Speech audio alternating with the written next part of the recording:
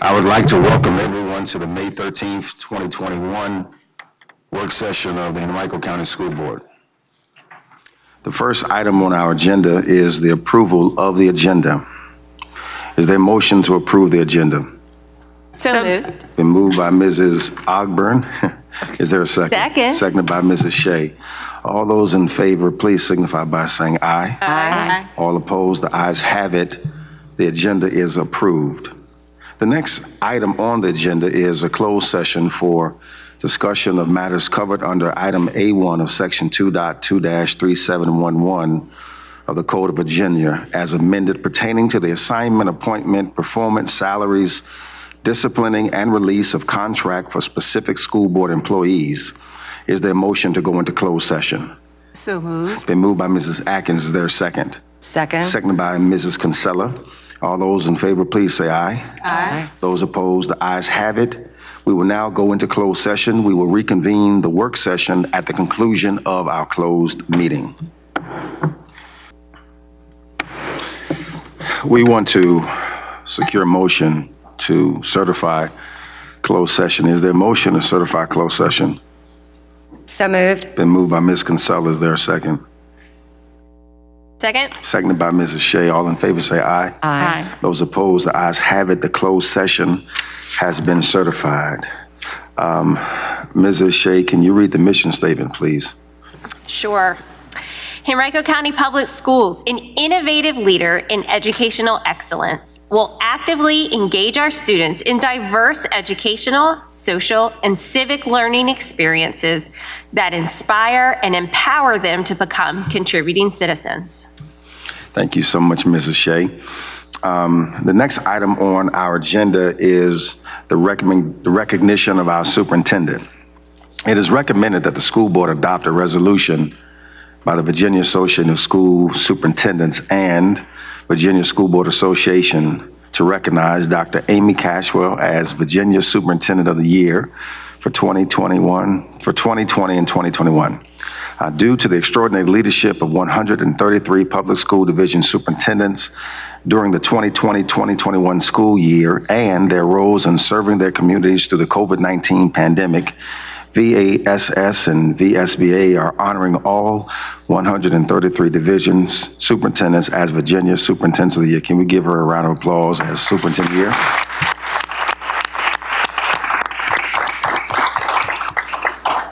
Madam Superintendent. Thank you, Chairman, and I appreciate the recognition very much and would say that it's deserved by the entire HCPS team in this case, and what an extraordinary year it was, but we are stronger together. The first item that I have for the board is I am seeking your approval of an administrative appointment. Thank you so much, Madam Superintendent. Is there a motion to approve the appointment of administrative personnel? So moved. Been moved by Mrs. Atkins. Is there a second? Second. Seconded by Mrs. Kinsella. All in favor say aye. Aye. Opposed, the ayes have it. The administrative appointment is approved. Thank you, Mr. Chairman and members of the board. The board has approved John Casulo, Safety and Security Coordinator in our Division of Operations.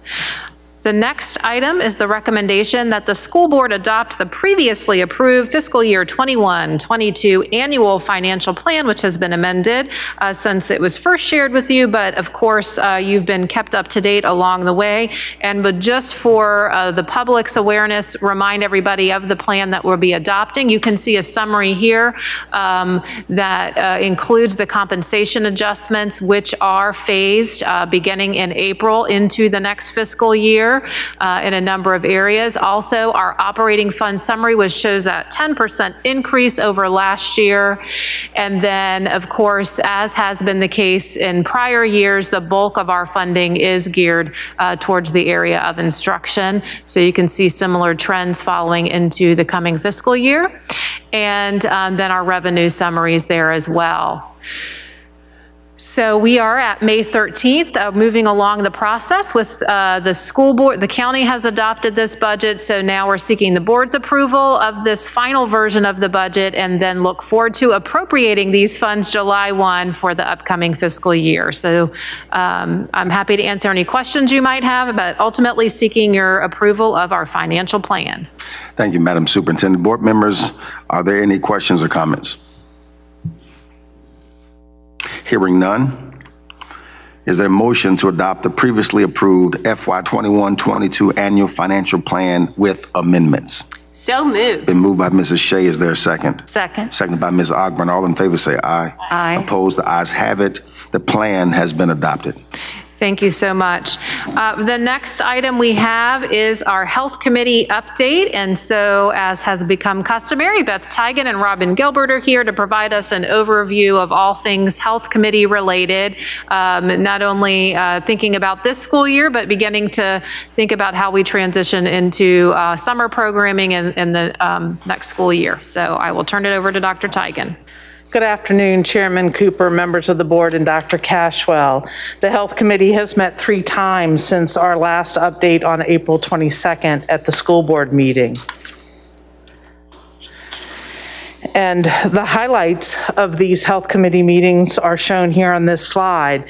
We've been reviewing the most recent data and comparing last week's student and teacher attendance data to the baseline, providing an update on the status of contact tracing and current case levels, continuing the discussion around vaccines, examining current staffing levels within our school health services, setting the criteria to transition from one tier to another when determining volunteer opportunities within our schools, and discussing the impact of the most recent amendment to the Governor's Order number 72, and finally looking ahead to the 2021-2022 school year.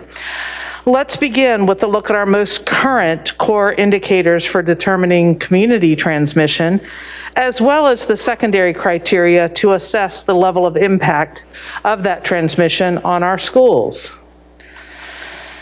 Since April 21st, the total number of new cases per 100,000 persons within the last 7 days has plummeted from 138.5 to 56.79, and the percentage of PCR tests that are positive during the last 7 days dropped from 5.2% to 3.3%. Needless to say, it has been a great 3 weeks. The community transmission level is now at the substantial level. And in addition, though, to these 2 indicators, as I said earlier, the committee reviewed the data related to the secondary criteria. And the secondary indicators are transmission within school, student absenteeism, and staff capacity. The good news is the number of outbreaks remains unchanged. That was until this morning.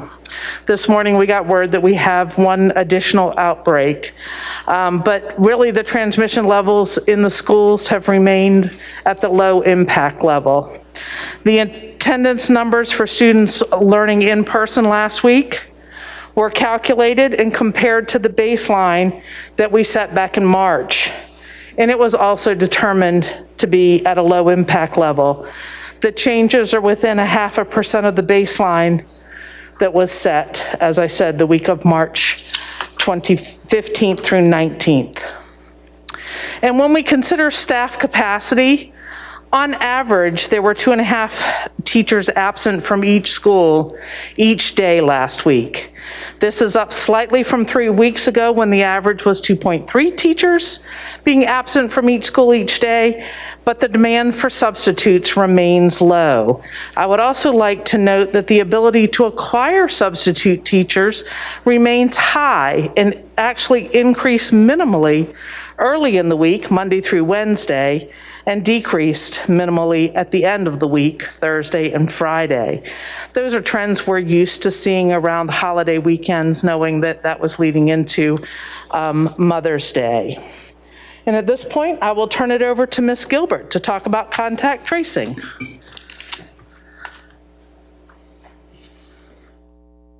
Chairman Cooper, Dr. Cashwell, and board members. We continue to work on contact tracing in our office, and this shows a decline. Get you the right slide there. Oops. There we go. It is showing a decline as the numbers reflect in our community on that downward slope, which is really good. And many of our cases right now are around our students, which we know up until yesterday could not be vaccinated. So this really does show us the importance and significance of getting those vaccinations.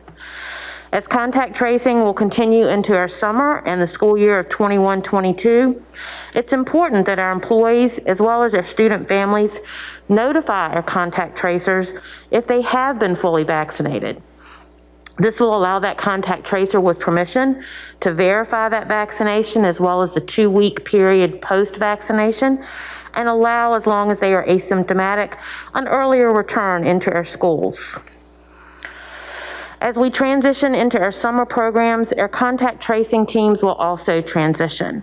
Our nurses will return to in-school where they can work with our children, and our partners at Richmond Henrico Health Department will collaborate with the individual school directly, as well as school health, to follow our cases and exposures at the school level, and will be the primary contact doing the contact tracing.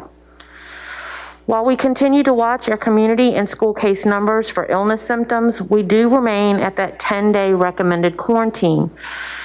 We are looking forward to the day that we get to below 50 cases per 100,000, which we hope will be in the next couple of weeks.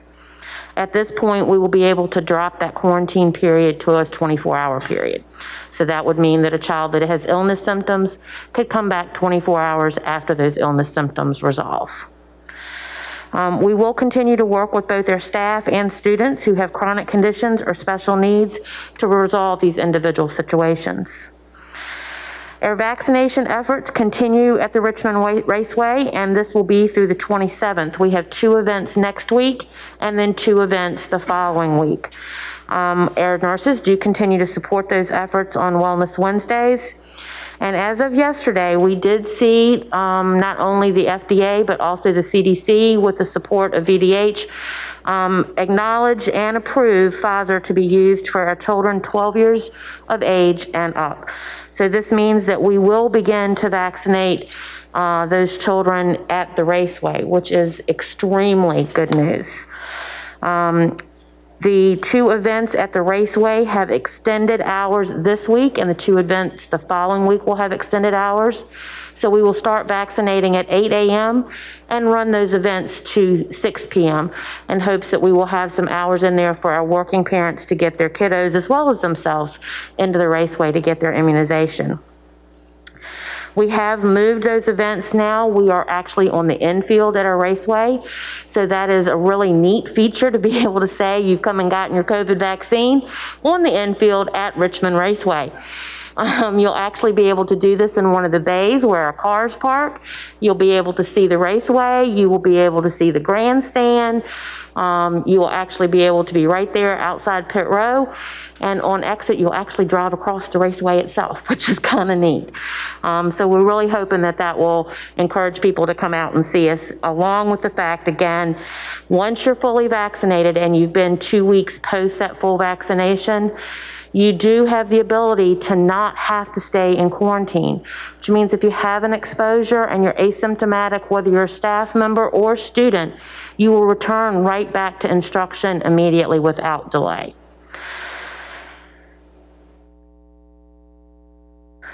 Our recruitment efforts for vacancies continue for our open license as well as aide positions.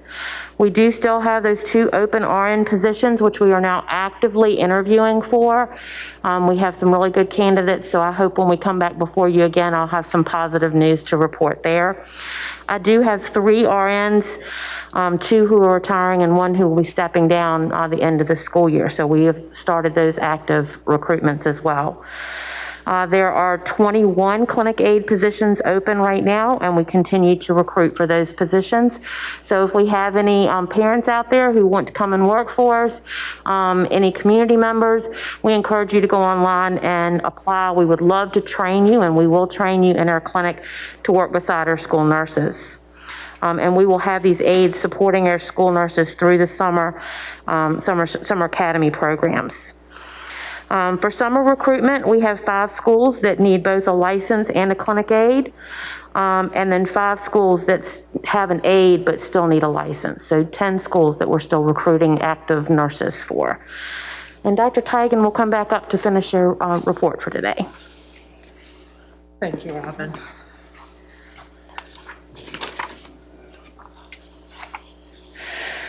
Well, as a reminder from last month's update, the volunteer program is being implemented in a 3-tiered system. The recommendation is to use the community transmission level within Henrico to determine the current tier. Tier 1 applies to schools when the transmission level within the county is high based on the VDH's school metrics. This means volunteers may work outside the building. Transitioning to Tier 2 occurs when the VDH's school metrics indicate the local transmission level is substantial. As this is the current transmission level, volunteers may now work inside our schools in non-student spaces, such as the front desk, and being able to sit when they can sit or stand 6 feet from others. Volunteers will not be permitted to work in classrooms, the cafeteria, or gyms while in Tier 2. When we do transition to Tier 3, which will be when the transmission level falls to the moderate range, then volunteers may assist in classrooms, cafeterias, and gyms. They may work in proximity with students and staff as long as they wear a mask and practice social distancing. With the health metrics allowing us to move from Tier 1 to Tier 2, and hopefully soon to Tier 3, it is important for our volunteers to remember that they will be required to complete a health screening, including a temperature check before being allowed into the school. They will also be required to wear a multi-layered cloth mask and practice social distancing at all times. And while the principal and volunteer coordinator at the school will know which tier level that the division is currently operating in, the principal does have the discretion to determine whether or not the school will implement that tier level. As the community transmission level improves, there will likely be other changes as well, and possible amendments to that Executive Order 72. As recently as last Thursday, Governor Northam amended Executive Order 72 for the 6th time, and he made it effective immediately. This action aligned Virginia's mask requirements with the recommendations of the CDC for fully vaccinated individuals, and it adjusted the spectator limits to be the following. The total number of persons for indoor venues cannot exceed the lesser of 50% of the lowest capacity occupancy load that's on the certificate of occupancy, or if applicable, up to 1,000 persons, so whichever is lower. And the total number of persons for outdoor venues is also at 50% of that occupancy level, or 5,000 persons. Spectators specifically for recreational sports must wear masks over their nose and mouth still at all times, and 6 feet of physical distancing must be maintained between spectators who are not family members. Masks are still required indoors. While fully vaccinated individuals do not have to wear masks outdoors when alone or in small gatherings, this does not impact our schools. Students are currently permitted to remove their mask outside if they are 10 feet from another student, and this will remain unchanged through the last day of school as we follow the current HCPS COVID-19 health plan. And according to the governor, additional COVID-19 restrictions will be loosened on May 15th when he releases the 7th Amendment of his Executive Order 72. And pertinent to schools is the maximum number of individuals permitted in social gatherings, as it will increase to 100 people for indoor settings and 250 from outdoor settings. That's up from 50 and 100 respectively. The governor also indicated there would be additional changes to current restrictions beginning June 15th. He stated Virginia will lift all capacity and social distancing restrictions on June 15th if, that's the caveat, if COVID-19 case numbers continue to drop and vaccine rates continue to rise. So what does all this mean for next school year? Well, the Health Committee discussed preparations for the upcoming school year in length this past Monday. Before sharing the recommendations, I would like to say the committee acknowledges that there is no zero risk scenario as we move into the 21-22 school year, but the recommendations discussed to date include the following. Social distancing. The commitment for the fall is to have a full return to in-person learning, every student, every day. Knowing there will be more students attending in person, schools will provide the 3-foot social distancing to the greatest extent possible. As far as masks, we will continue to follow the guidance provided by the CDC and the Virginia Department of Health with regard to universal mask wearing. So we will continue to monitor that over the summer. As far as wellness time, the thought was that time should be devoted within the school day to focus on mental wellness and social emotional learning. While there will be dedicated, intentional time during morning meetings at the elementary school and during counselor-led lessons also at the elementary level, at the secondary level, the advisory should have that same dedicated time for the focus on wellness. It is important that teachers are able to embed social emotional supports and mental wellness throughout the day. We also discussed field trips. When students return to in-person learning in the fall, grade level and division-wide field trips will be reinstated. The transition team's role will be expanded to include review of school-requested field trips that do not fall into the category of grade level or division-wide field trips, such as chorus trips to New York City or band trips to Disney World. And the transition team will ensure adherence to all current health and safety mitigation procedures for those trips. Other topics will be discussed at future meetings to ensure that there is up-to-date guidance for the 21-22 school year. And I can't say enough about community feedback. Feedback from our staff and our families is always appreciated and shared at the health committee meetings. And we want to encourage them to continue to share their thoughts about a safe return to full in-person learning in September. They may continue to provide feedback through the online and in-person public comment options for the school board, as well as reaching out to Dr. Grant, Dr. Hughes, or myself.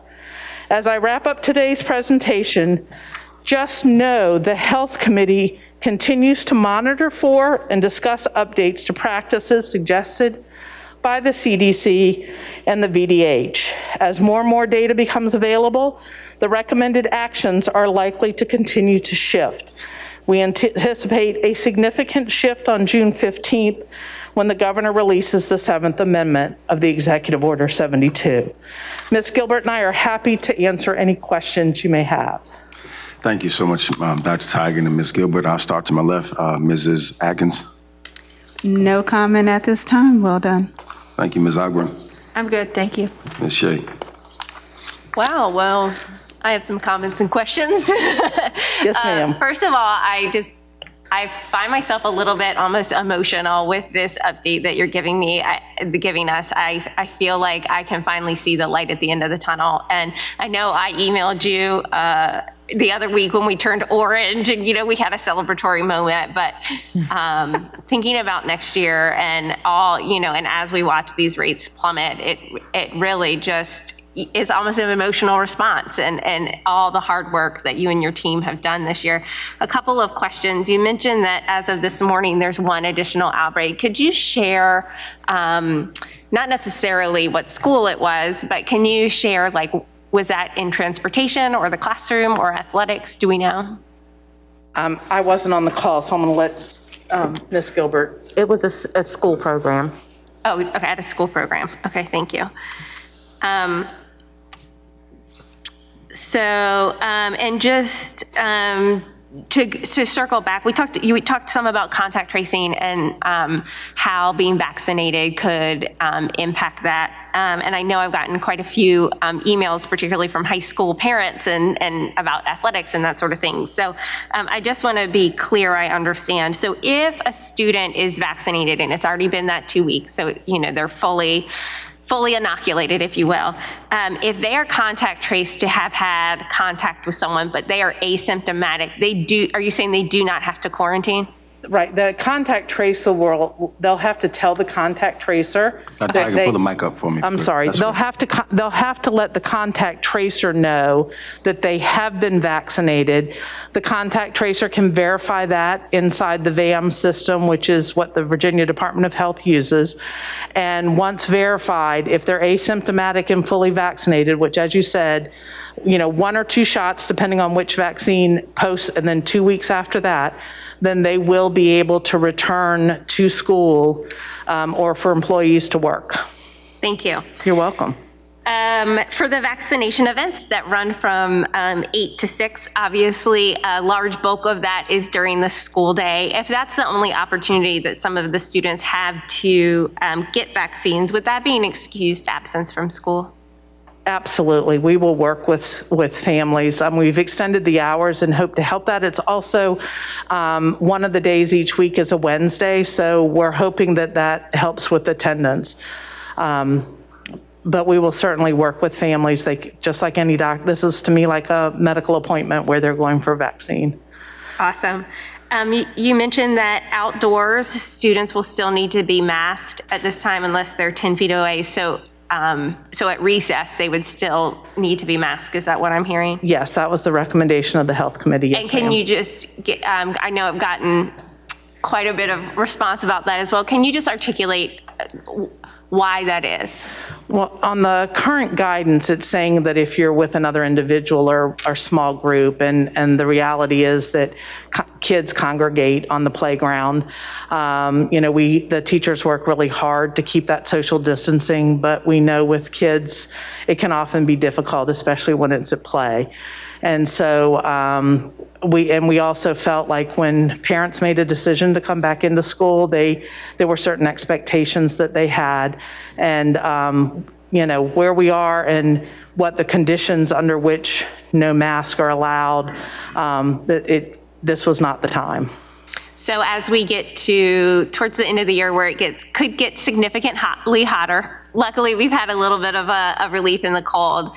If students needed a mask break, the teacher would need to orchestrate making sure that students were separated, but that is a possibility. It's been a possibility all year, yes ma'am. Awesome. I just loved hearing about next year. It just brought me so much joy.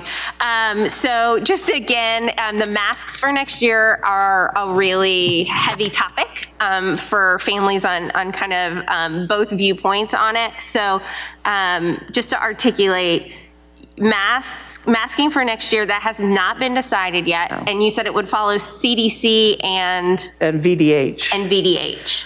Okay. What about plexiglass for next year? We haven't really delved into the plexiglass either for next year. That's actually a conversation on Monday's agenda. We know that there's mixed feelings about that as far as some families would like to see that go away. We also know we have staff and children who aren't vaccinated. Some can't be vaccinated, and that's still a sense of comfort to them. And so we want to, be careful about what we're saying. We know that there are some classrooms now that kids may not choose to use them. Some kids do, some kids don't in a classroom. We've not mandated it in the classrooms, but we've provided it. And the fact that they're still being used shows there's comfort in that. Like I say, it's not just adults. I think it's also our students who some of them want that comfort of being another layer of protection. So part of that's actually new information to me. So I want to just make sure I'm clear on this. The plexiglass has not been mandated in the classrooms, but has been provided? Correct. Okay, so if a parent is very concerned about their child having plexiglass around their desk, that is a conversation perhaps to have with their administrator or teacher. And I should say it hasn't been mandated for our teachers, the adults. It's twofold. There are adults and there are children. And so while it has been provided, there are some classrooms where a decision has been made not to use them fully and so we have allowed that within classrooms. Thank you. And then just the last thing, I appreciate you bringing up community feedback. I forward you a lot of emails that I get, and so I think it's important that the community knows, we're not just saying we'll pass this along to the health committee. We truly are passing it along to you and the health committee, and then you bring it up. And so I appreciate you making that point. And that's it for me. Thanks. Thank you, Ms. Shea. Mrs. Kinsella. Yeah, I only have one thing really that Mrs. Shea didn't already cover. And actually it's a little bit, it's a continued conversation as to one of the questions she just asked. When I'm talking with constituents and hearing from folks outside of community feedback, community members are concerned that some voices perhaps will be louder than others, and what will we ultimately follow? Because I want this on the record that we will ultimately follow what the CDC and the VDH say. That is our guiding force. Now, we have conversations about things because there are times where maybe the health committee has different feelings about things, but as a whole, that's been our guiding source the whole time, is what is the CDC recommending and what is the VDH, and sometimes they've not been aligned, and that's caused some angst. But those are our guiding resources, and we have our members of our health district that are there, that are part of VDH and the Henrico Health District, in our health committee meetings to be able to help provide guidance as well. Okay, thank you. I just wanted that reiterated on the record that ultimately we do follow CDC and VDH, and then sometimes even the committee is a little bit more conservative. I know we were with the social distancing, I believe, right? Well, and that's one instance, and that's where we have to also, as a health committee, but even more importantly, as a leadership team, is looking at the impact of decisions on staff and on students. So, that comes into play as well. Okay, thank you. You're welcome. Thank you so much. Real quick, Dr. Tigan, so can you just speak briefly to the wellness piece? I know that you broached it in regards to the supports to the students and staff that is reflective of the supports that they're receiving now during the Wellness Wednesday paradigm, if you will. How are we building that in going forward for staff and for students that it will reflect, the Wellness Wednesdays now? For students, it's really through those, not only through the specific times where things can be that are planned for, which is the morning meetings at the elementary and counselor lessons at the elementary level, but at secondary level, that would be the same as like the advisories. We know we do different things in the advisories, but having specific days and times where the focus really is on that wellness piece. Outside of that, we also know that it's not something that should be chunked just in one time. It needs to is really working with our teachers as to how do you use those strategies and so on too throughout the school day. As far as staff, we have looked into some additional supports for staff. We currently have our EAP, which is our Employee Assistance Plan, but we're also looking at other things to help support our staff. Good. I think it's so imperative. Stay tuned. Yeah, I appreciate that because it's important to make sure that we're still continuing, the efforts that we have made this year, because the need is not going to go away just because, we're doing school differently. So thank you so much. I look forward to hearing more about that. Thank you again, Ms. Gilbert, for all that you're doing. You and your staff, please send our thanks to them and to you as well, Dr. Tigan. Reverend Cooper. Yes, ma'am. If you don't mind, I do have one follow-up. You said something earlier about how often you meet. If you could reiterate that, because while we were talking, new guidance just popped up. So of course, I mean, I think it can't be stated enough that this is a very fluid situation. It changes daily, guidance changes daily as we learn more.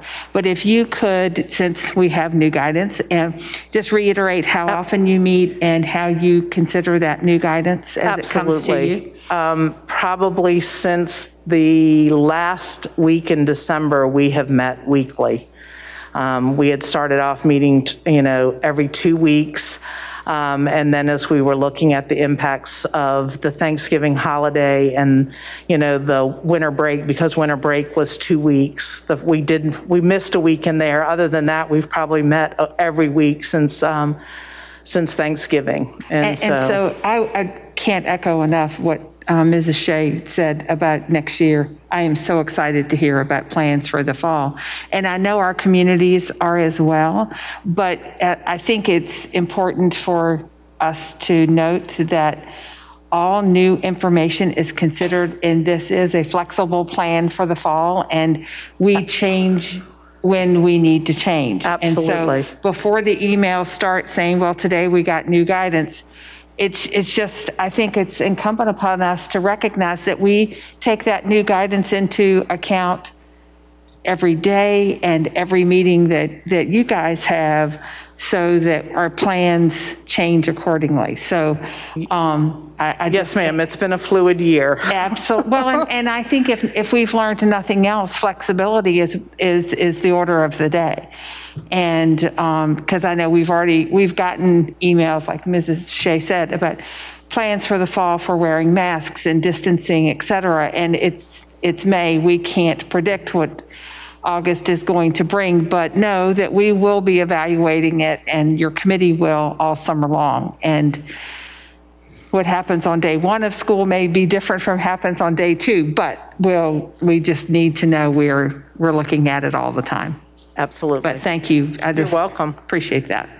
And just recognizing Ms. Gilbert, as this is yesterday was the end of our celebration of Nurses Week, but we know that our nurses are celebrated every day. And if you want to know who my Nurse of the Year is, she's standing right here. So thank you, Robin, for all you do.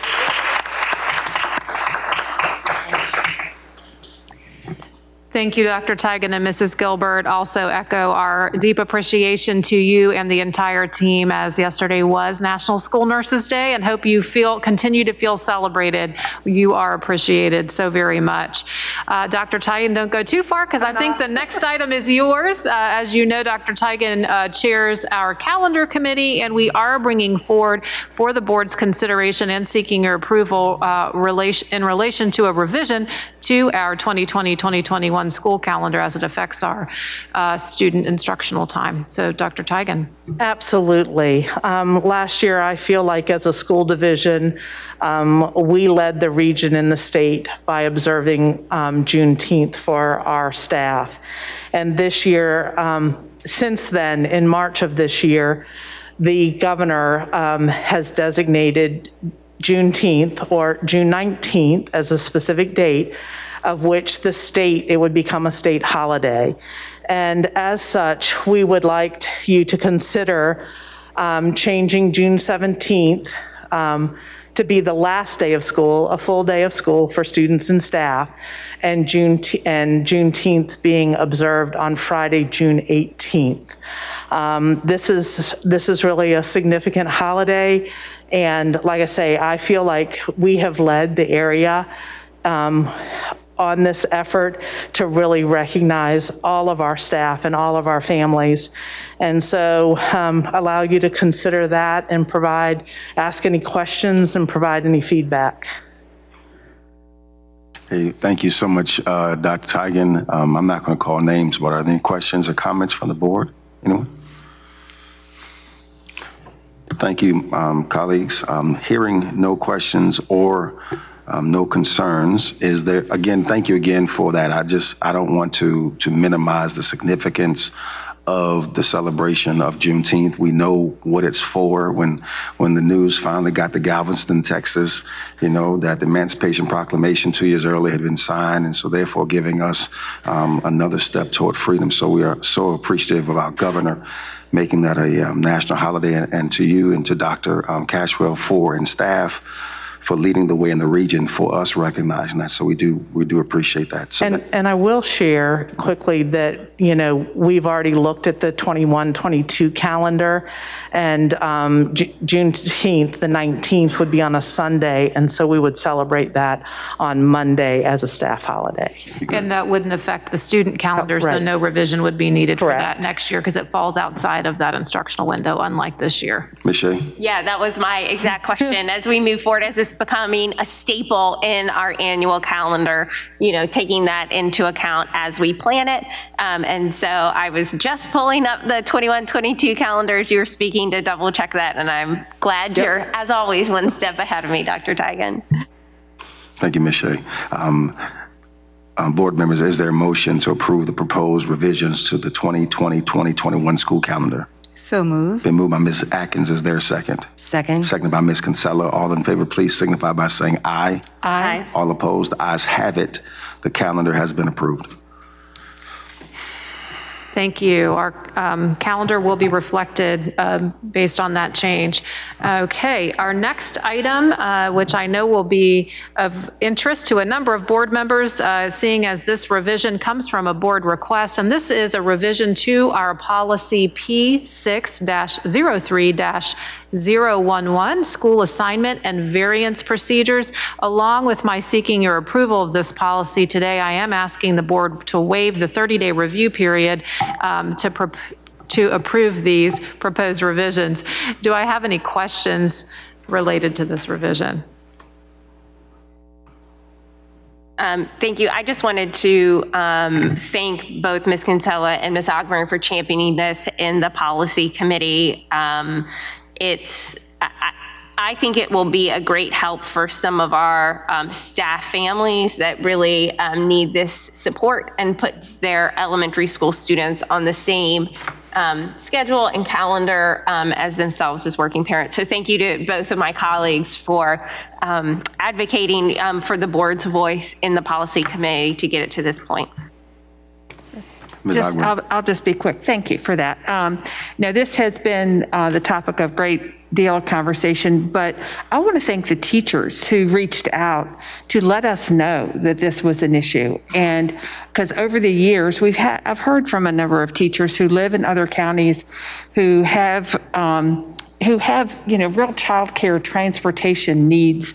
And if you think about it, a teacher who's leaving Hanover to come to work in Henrico has a transportation issue with a elementary age child that they're leaving at home possibly.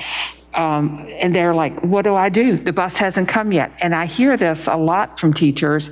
And so we started talking about this as a real benefit to our elementary teachers for the convenience and welfare of their children and their families. So to me, this is a real win for our teachers to have this benefit, and it'll just make things easier. And so I think we're all on the same page. We want to do that for our teachers and make sure that we're listening to their concerns. And that's what this is just response to the number of people who have spoken up, which we don't hear enough, I don't think, about things like this that are really day-to-day help for our teachers. But that's what was behind it. But I'll turn it over to Ms. Kinsella if she has additional thoughts. But yes, it was actually, I completely agree with everything you just said that we did. I know Ms. Ogburn and I specifically heard from quite a few teachers advocating for it. So this is one more way that we could recruit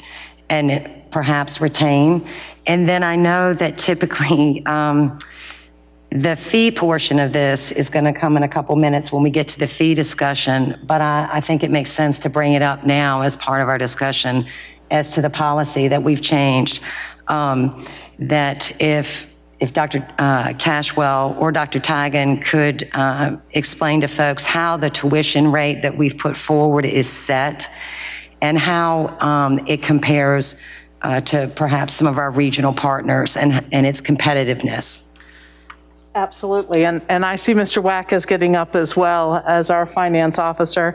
The tuition we have calculated for many years, and it's based on the local share. And so there are other localities that charge more than that local share. They charge considerably more than that they add the state share in there that is probably questionable. And then there's other localities that it's less, or they might have no fee for their staff. And some localities have eliminated that option for. So it varies depending on localities around the Richmond region.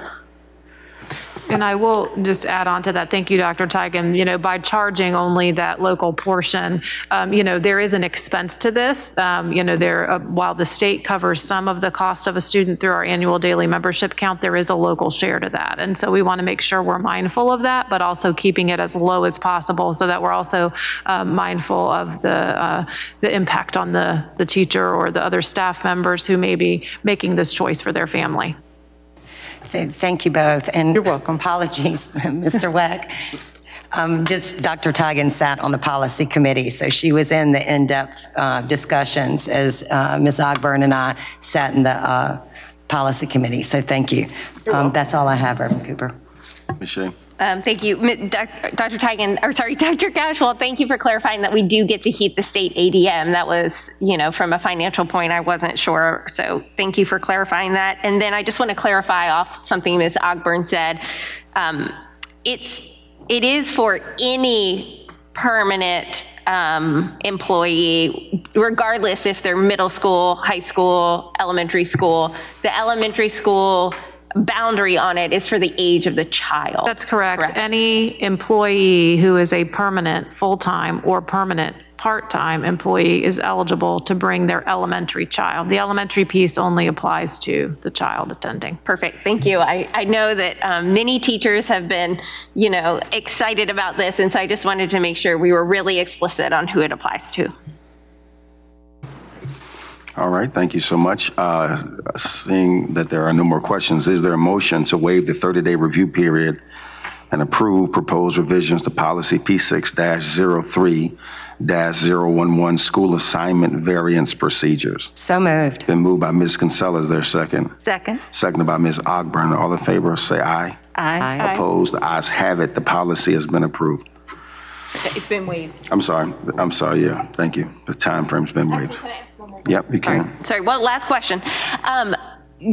In terms of this being in place for next year, I don't know if the variance period has already closed, but if it has, will it reopen for teachers to take advantage of Yeah, we have a variance procedure, and we will notify employees once this policy takes effect of that procedure, and they'll be able to take advantage of that accordingly. And I think that for our staff, if they're hearing this and are thinking I'm going to get my paperwork filled out, we actually have an online application for our staff like we used this past year for those staff who brought their children here, you know, because of COVID. So anyway, we have an online process. It's a little bit streamlined, and so hopefully that will help our staff. Well, good. And I know we also you know, need those decisions in a timely manner as well for enrollment and complement and that sort of thing. But I just wanted to make sure that they would be able to take care of it, take advantage of it for next year. Thank you.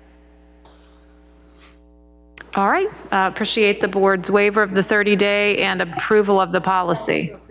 Oh, have we only waived the 30-day period? Yeah, so that was the waive. Now we have to approve. That's all right. And so is there a motion to approve the policy P6-03-011 school assignment variance procedures? So moved. Been moved by Mrs. Kinsella. Is there a second? Second. Seconded by Mrs. Shea. Go ahead. That's fine. All those is a dual second by Ms. Ogburn and Ms. Shea. Is there all in favor say aye? Aye. Those opposed, the ayes have it. The policy's been approved. Thank you, members of the board. The next series of policies are all revisions that we're bringing forth for your review, and then at a subsequent board meeting, I'll be seeking your approval of those. So the first one, I'm seeking an opportunity for you to ask any questions you might have, or just at least a first review of the proposed retirement of policy P4-09-017. Board members, any questions? Okay, also offering an opportunity to review revisions to policy P6-03-002. Board members, any questions or discussion?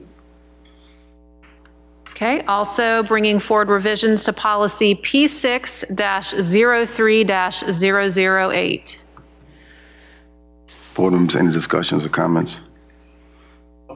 Okay, also bringing forth proposed revisions to policy P6-19-021.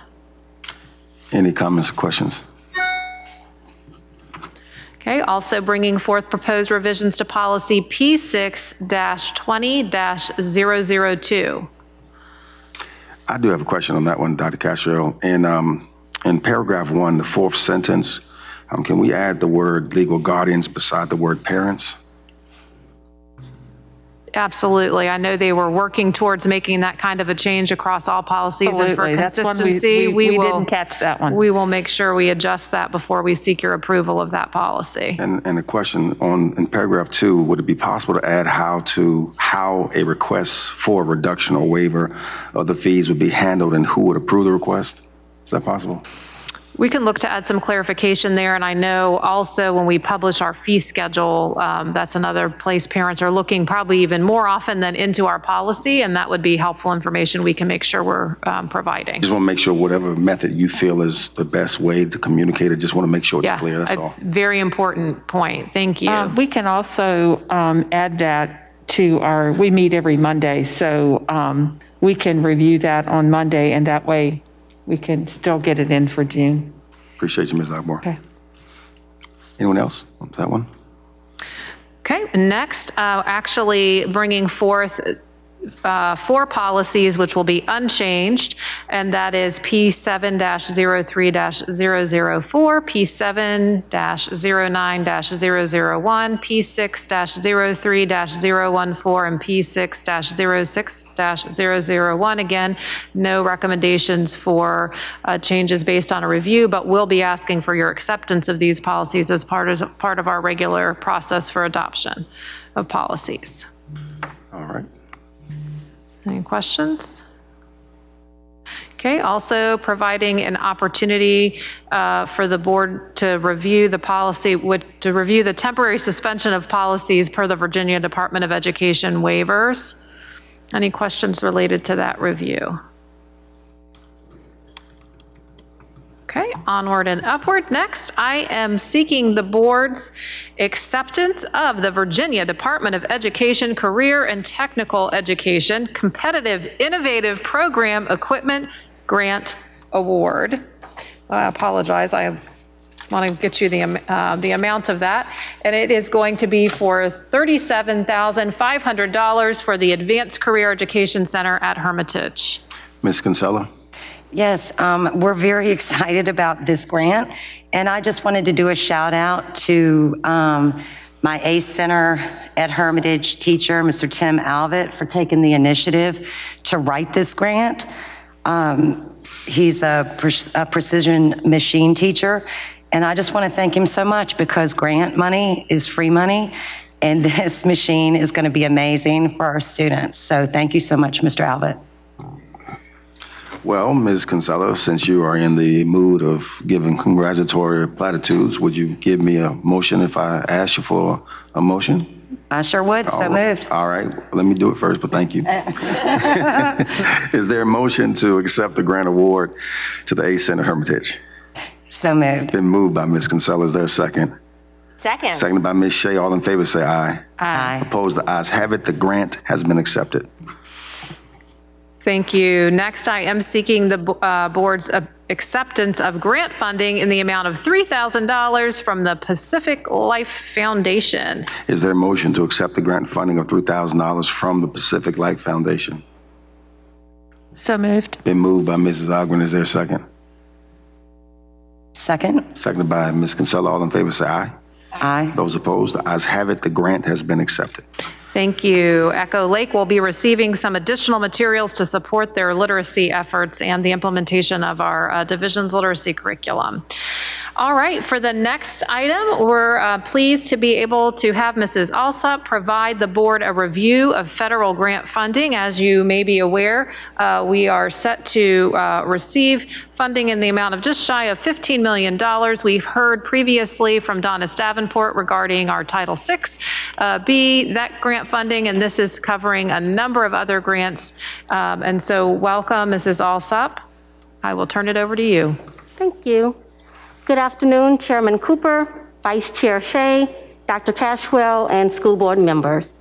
It is my pleasure to present to you information regarding federal grant applications. Ms. Alsop, do me a favor. There you go. Thank you, ma'am. Yep. There you go. Federal grant applications for the 2021-2022 school year. As a reminder to the board, these are federal grants that Henrico County Public Schools applies for annually. The federal grants presented are connected to each of our HCPS cornerstones and plays a supportive role to each goal area of the HCPS strategic plan.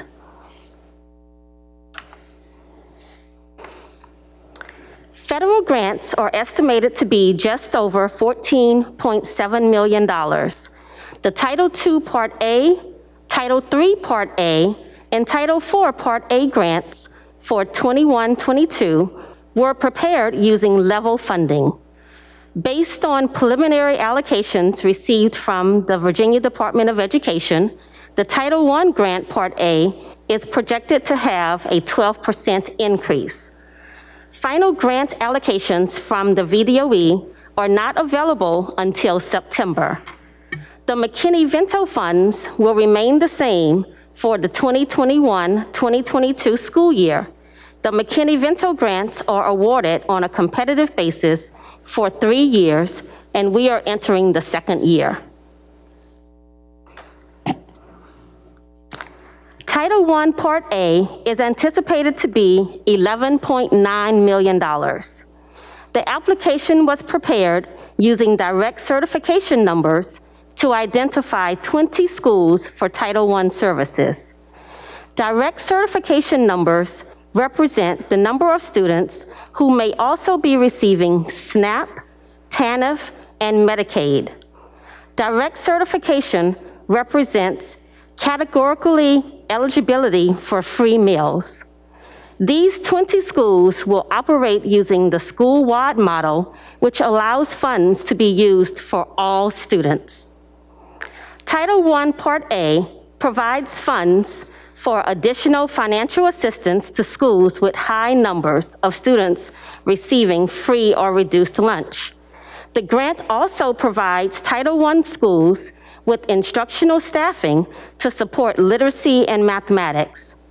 Family advocates and funds to support family engagement are components of each school's budget. Funding is designated for instructional programming supplies, including but not limited to classroom and book room libraries, digital resources, and manipulatives. The Library at Home initiative ensures students in our Title I schools receive books for their home libraries. Pre-K support staff and resources support the Early Learning Preschool program. A portion of Title I funds support the McKinney-Vento program by providing full-time and part-time staff, instructional resources for students, and assistance with school fees for students experiencing homelessness. As a requirement of the grant, funds are also set aside for local Henrico County neglected institutions serving HCPS students, such as John G. Wood School. Professional learning opportunities are a mandatory component of the grant and are also included in the application. This grant is coordinated by Dr. Cassandra Willis, Title I specialist.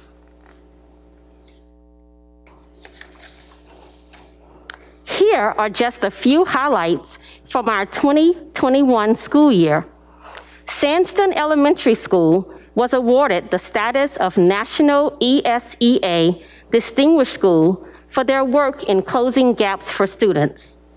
Each year, federal coordinators submit the names of schools, and Sandston was one of 2 schools selected in Virginia. When the pandemic hit, Title I made certain students and teachers had materials at home, including math manipulative bags, workbooks, and plenty of books to read. Document cameras and iPads were purchased for teachers and Title I coaches. We partnered with several departments, including library services, to assist in replenishing books. Title I is also continuing to replenish classroom libraries.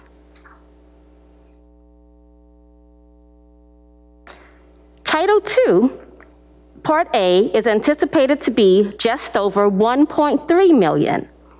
The purpose of Title II, Part A is to increase academic achievement for all students through improving teacher and administrator quality. The Title II grant will continue to fund 6 class size reduction positions in identified Title I schools. 2 intervention instructional coach positions will support student achievement through the division instructional coaching model focused on improving interventions. Reading instructional coaching positions will support identified division needs. Professional learning continues to provide opportunities to focus on the Henrico strategic plan with an emphasis on identified areas. The areas of focus will be special education, equity, diversity, culturally responsive practices, behavior support, social-emotional learning, mental health supports, leadership, family engagement, instructional coaching, and all core subjects. This grant is coordinated by me. During the 2021 school year, Title II funds supported 41 professional learning conference opportunities. 681 HCPS staff participated in the opportunities. Using the pay it forward principle, the professional learning has reached beyond the 681 staff members.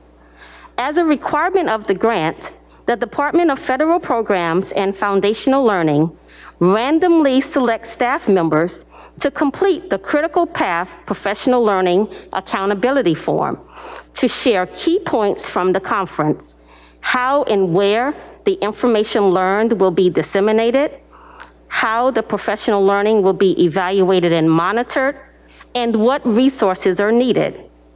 On the screen are a few comments received on the Critical Path forms this year.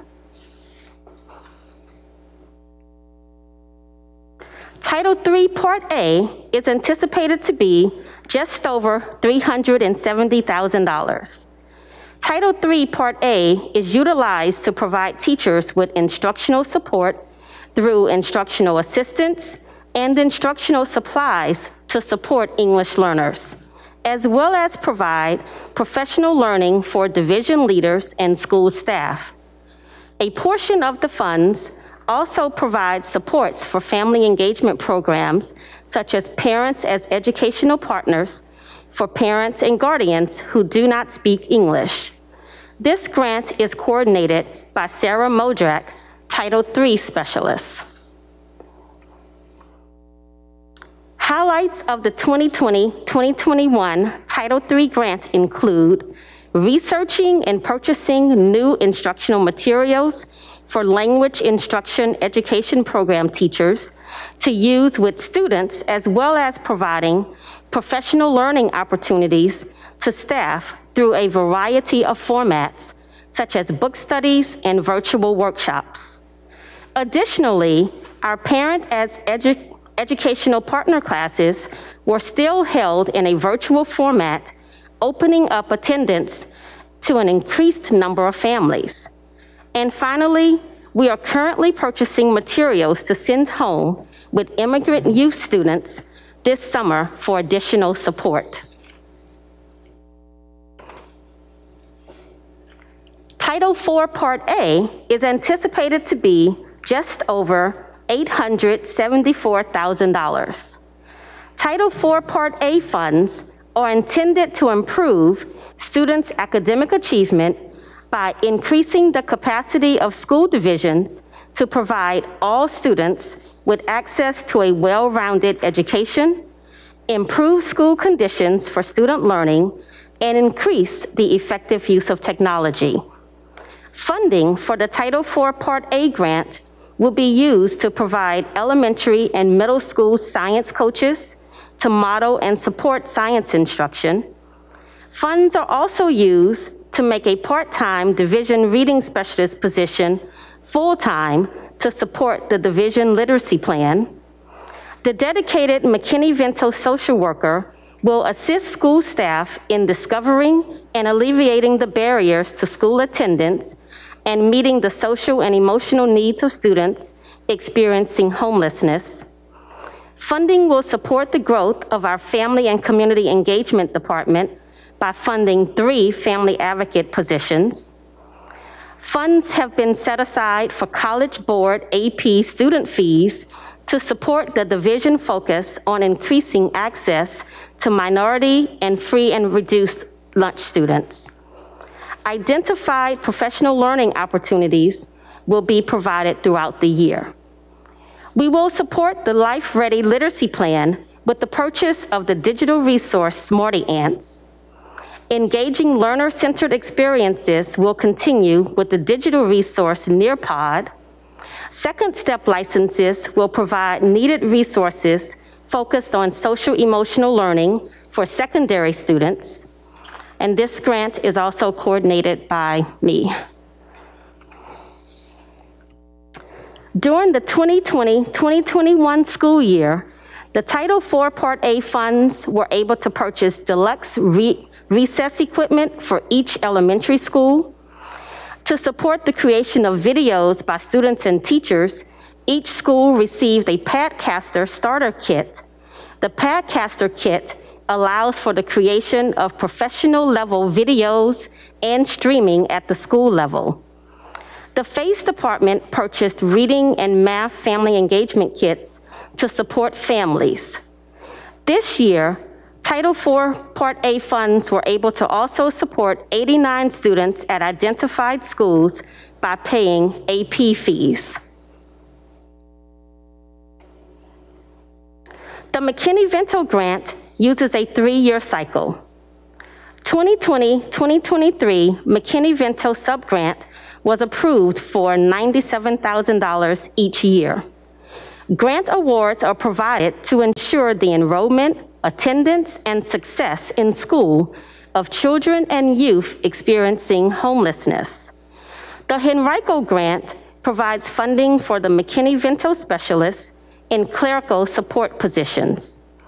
Gas cards to assist families with transporting students to school are also provided. This grant is coordinated by Lisa Ann Abernathy, McKinney-Vento specialist. The McKinney-Vento team has focused on making connections and building relationships with our students and families. So far this school year, the team has logged well over 4,000 road miles during home visits and making special deliveries. Utilizing funding from Title IV, the McKinney-Vento grant, and CARES Act funding, the team was able to provide students with school supplies, headsets, lap desks, reading lamps, and thermometers.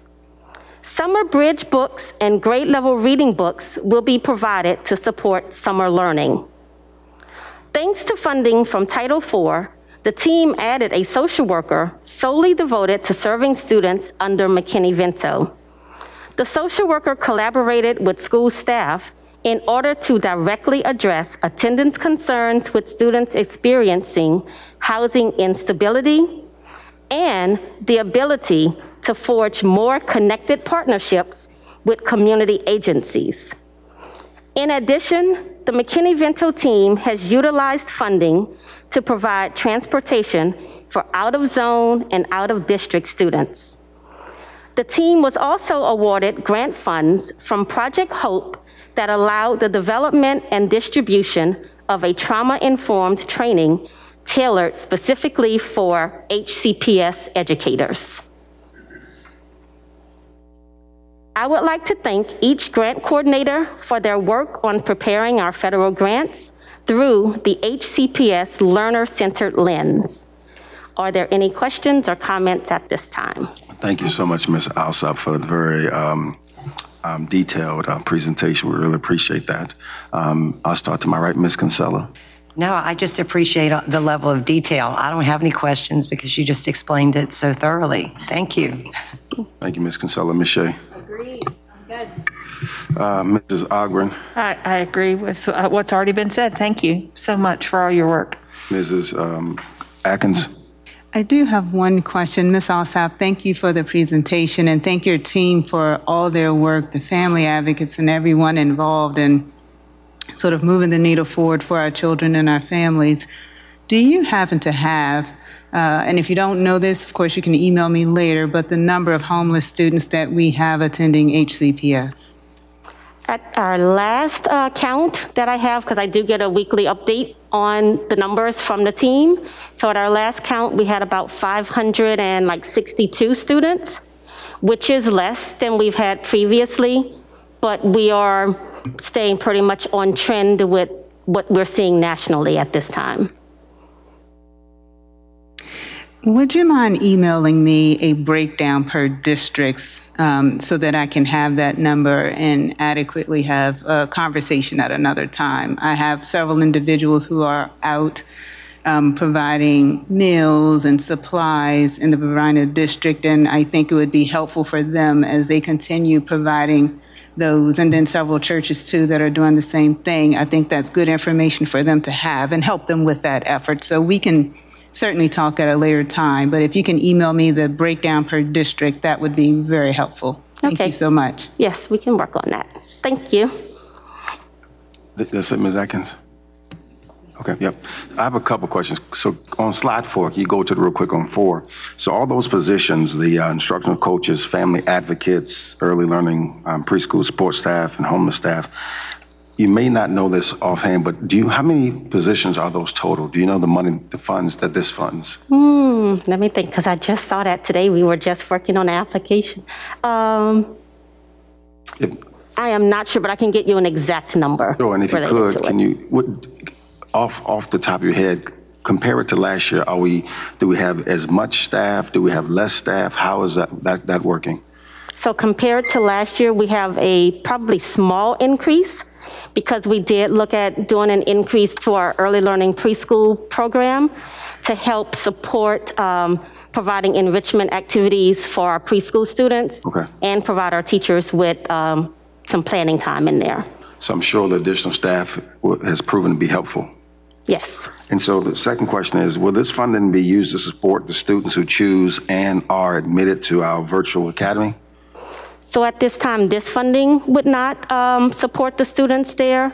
We will continue to look at our virtual academy as we're looking at enrollment to see how their numbers go with free and reduced lunch numbers because of this being the Title I grant application. Okay, thank you so much. Last 2 questions really.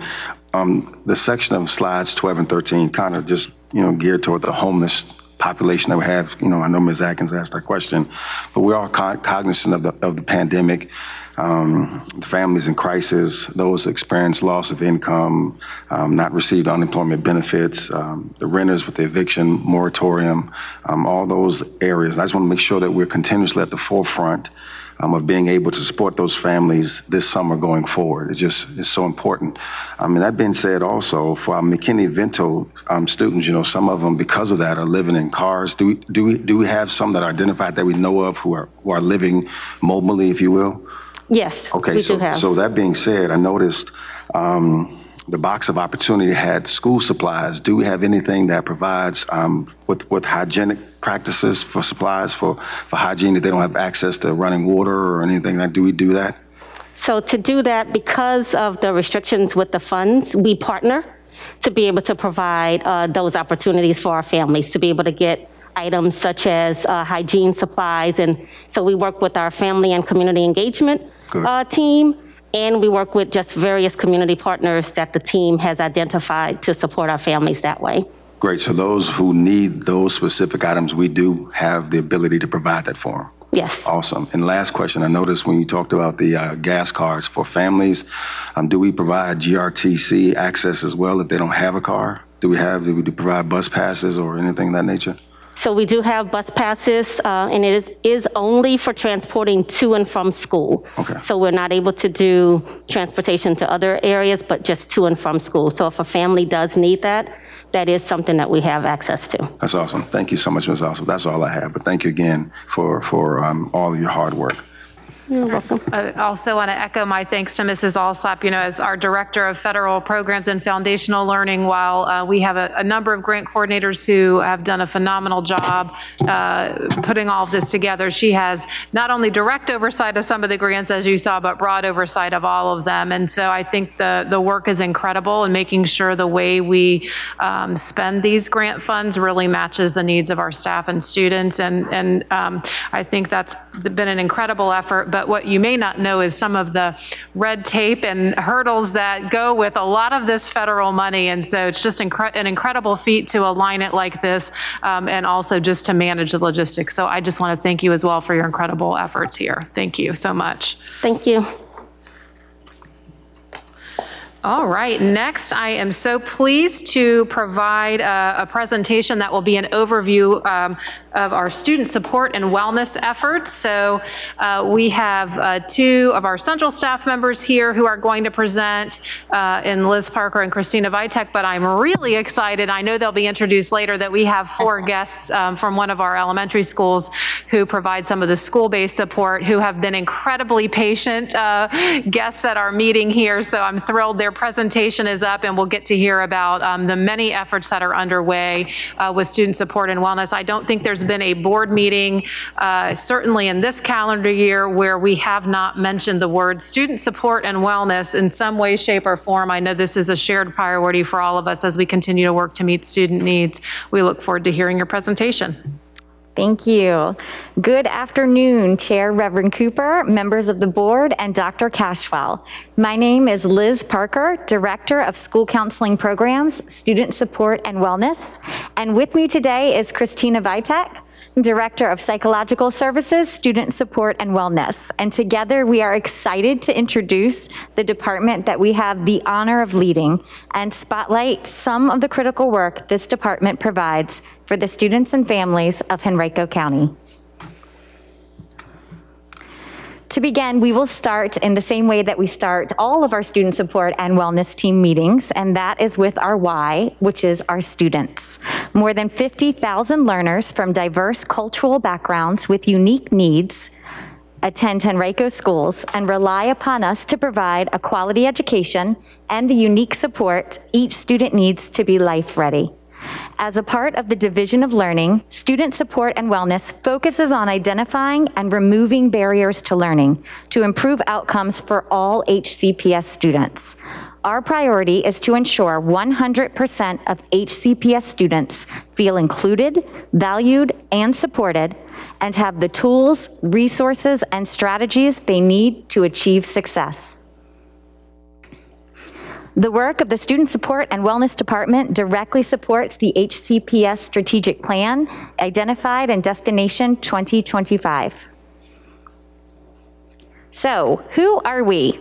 In addition to the two directors, the Department of Student Support and Wellness's central office team includes a school social work supervisor, an extended learning specialist, an intervention specialist supporting our formal mentoring programs, an intervention coordinator supporting the substance abuse awareness and intervention programs, 3 coordinators of behavior support, a foster care liaison, a Section 504 coordinator, and a positive behavior and intervention supports, or PBIS, coordinator.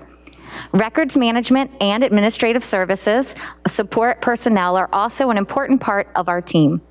Our staff are licensed under the VDOE to provide services to students pre-K through 12, as well as consultation to teachers and families. You will find the majority of the student support and wellness team members working directly in schools, with a total of 244 school-based staff. This includes school counselors, school psychologists, and school social workers, which collectively make up our school-based mental health teams. Additional school-based staff includes our deans of students, behavior support facilitators, and attendance officers, all who are instrumental in realizing our vision. The Department of Student Support and Wellness is committed to examining all of our practices through a culturally responsive lens so that our work validates and reflects the diversity, identities, and experiences of all HCPS students. And as you can imagine, the scope of our work is vast. So to align our work, all student support and wellness staff utilize a multi-tiered systems of support, or MTSS framework, to guide provision of service and support to students and teachers. MTSS encompasses a continuum of need, enabling schools to promote social emotional learning as well as mental health and wellness for all students, identify and address problems before they escalate or become chronic, and provide increasingly intensive data-driven services for individual students as needed. You may have noticed that we do not use the terms social emotional learning, or SEL, and mental health interchangeably, and that is an important distinction.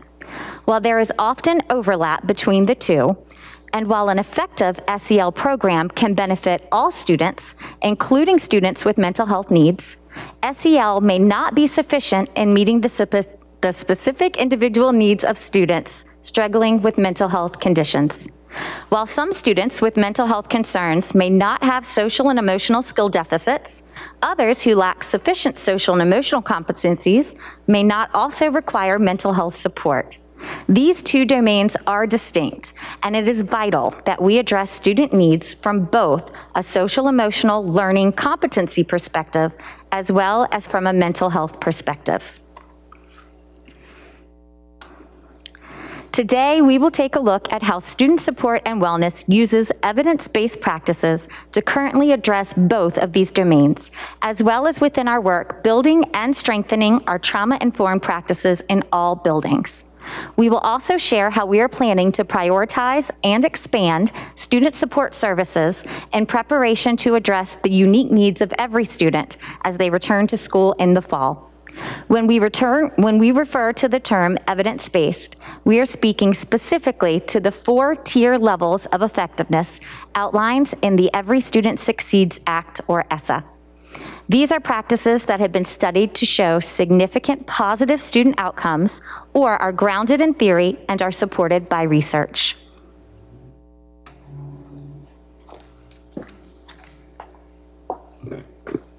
An excellent example of the utilization of evidence-based practices is the implementation of social emotional learning curriculums for students in grades K through 12 across the division. HCPS has been ahead of the curve with provision of social emotional learning lessons from curriculum that directly aligns with the Collaborative for Academic, Social, and Emotional Learning, or CASEL, core competencies of self-awareness, social awareness, self-regulation, relationship skills, and responsible decision-making. Sanford Harmony, currently named Harmony, was adopted as the elementary SEL curriculum in the spring of 2019, with initial implementation during the 2019-20 school year. Harmony is an evidence-based program that includes 3 components: Meetup, Buddy Up, and Lessons. This provides opportunities for classroom community building, development of peer relationships, and direct instruction on SEL core competencies. The second step, middle school SEL curriculum, was also formally adopted for students during the 2019-20 school year, but full implementation did not occur until this year. Second step lessons are provided weekly during advisory. In addition to the lessons, the second step curriculum also offers class and community challenges, advisory lessons, and topics for class meetings. All high school students have received locally developed SEL lessons aligned to Castle core competencies weekly throughout the current school year. Initially, the high schools were to provide 9 weeks of direct instruction and then move toward incorporation of SEL signature practices into each class period. However, due to overwhelming requests from students, teachers, and administrators, additional lessons were provided, so we've supplemented weekly instruction throughout the year. We are proud to share that during the 2020-21 school year, all 72 HCPS schools and all non-traditional programs have implemented SEL curriculum to support all students, showing a significant increase from the previous year. Just as important to highlight is the collaborative work the Student Support and Wellness team is leading across departments to support schools in becoming more trauma-informed. Based upon the recommendations and work from the Trauma Advisory Committee, beginning in 2018, the 2020-21 school year focused on offering differentiated professional learning opportunities and resources for school staff. As you know, the COVID-19 pandemic has created widespread trauma across the world. And as we prepared for students to return to school, all staff needed a basic level of exposure to trauma awareness or trauma-informed strategies. This year, 100% of school employees completed one of 2 trauma modules based on their current position in HCPS. Moving forward, any new HCPS employee will be required to complete this trauma training as part of their onboarding process. Furthermore, in January 2021, schools and programs completed the Trauma Responsive School Implementation Assessment, or the TRESIA. Based upon review of data submitted, individual school and district responses were compiled and schools were provided targeted resources and opportunities to support identified areas of growth in their trauma-informed practices. Moving forward, the TRESIA will be completed yearly to monitor school and district progress toward becoming more trauma-informed. HCPS Student Support and Wellness staff members will continue to directly support this work and offer more in-depth, community-connected professional learning experiences with individual teachers and building leaders as requested. Numerous staff on the school-based mental health teams hold the Certified Trauma Practitioner or equivalent designation, which allows them to provide expert guidance around trauma-informed practices. In addition to staff with the formal certification, even more have completed the coursework required for this certificate, as well as other targeted trauma programming. The Trauma Advisory Committee continues to meet regularly and actively supports schools choosing to prioritize work around trauma-informed practices. For example, when one high school communicated their commitment to addressing the trauma experienced by school personnel over the past year so that they would be ready and capable to begin helping students recover from COVID-related trauma in the fall, the committee immediately developed and began to implement a 5-week professional learning series to meet their needs. In addition to trauma-informed practices, HCPS recognizes that school-based mental health services are essential to creating and sustaining physically and psychologically safe schools. And of the students who receive the mental health services they need, 70 to 80% of them receive these services in school. Our current model of school-based mental health clearly identifies the individuals assigned to each building that are uniquely qualified to provide these services in a way that is appropriate to the learning environment. HCPS school mental health providers, school-based mental health providers, that is our school counselors, school psychologists, and school social workers, have at least a master's degree in either counseling, school psychology, or social work, which exceeds the educational requirement of qualified mental health professionals. are licensed by the Virginia Department of Education to provide services to students pre-K through grade 12, and are clinically trained to provide counseling and other services to students within a school setting. All HCPS school-based mental health providers are uniquely qualified to provide mental and behavioral health prevention services, early identification and intervention, as well as crisis referral and follow-up services to students and their families. And while slides and photos are wonderful, we thought it would be helpful to introduce you to one of our school-based mental health teams in person. With us today, we have the school-based mental health team from Ward Elementary. This team includes school counselor Lauren Rice, school psychologist Kendra Vendetti, and school social worker Jillian Aiken. And as a result of the Elementary and Secondary School Emergency Relief Fund, ESSER, we were able to hire 10 additional school counselors this year, which were placed in schools based upon data indicating need.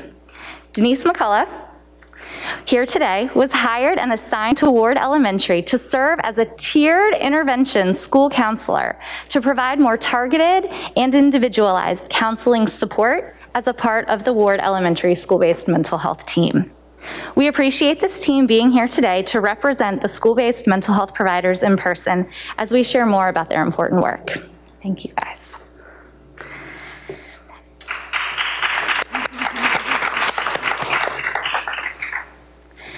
Just this year, our school-based mental health providers began working collaboratively with the Department of Teaching and Learning to implement the evidence-based prevention program, Signs of Suicide, or SOS, in all of our middle and high schools. This curriculum raises additional awareness about mental and behavioral health and encourages and normalizes help-seeking behavior to act, acknowledge, care, and tell when students are worried about classmates or themselves. Program implementation continues through May, and we look forward to reviewing implementation data that will assist us in scaling this program in the upcoming year. In addition, we are working with the Department of Family and Community Engagement to offer sessions through the Bridge Builder series around mental and behavioral health during the 2021-22 school year. Additionally, school-based mental health professionals provide support in the aftermath of a crisis that facilitate a return to normalcy, are sustainable, and can help to identify and work with students in need of more intense or ongoing intervention. In fact, this year, members of the Student Support and Wellness team participated in 3 days of training in the PREPARE model of crisis response, and is in the process of creating the HCPS School Mental Health Crisis Response Guide, which picks up where the current Crisis Preparedness Manual ends. This will provide a consistent, guided framework to identify and meet the mental health needs of HCPS students and staff in the aftermath of an acute traumatic stressor or crisis in any HCPS school. Building the capacity of our school-based mental health providers in these areas through targeted professional learning and training opportunities has been a top priority of the Student Support and Wellness Department since its creation a year ago. In addition to examining how we can decrease staff ratios and the utilization of these staff members for activities, duties, and responsibilities unrelated to this work. For any students who require more complex interventions or intensive mental health services than are appropriate within the learning environment, our school and community-based mental health partnerships are critical and allow us to work together to address the full continuum of student needs. Once a student is identified as needing more intensive services, our school-based mental health providers, such as the Ward team that is here today, can quickly connect students and families with targeted local and regional community agencies to mobilize the mental health supports necessary.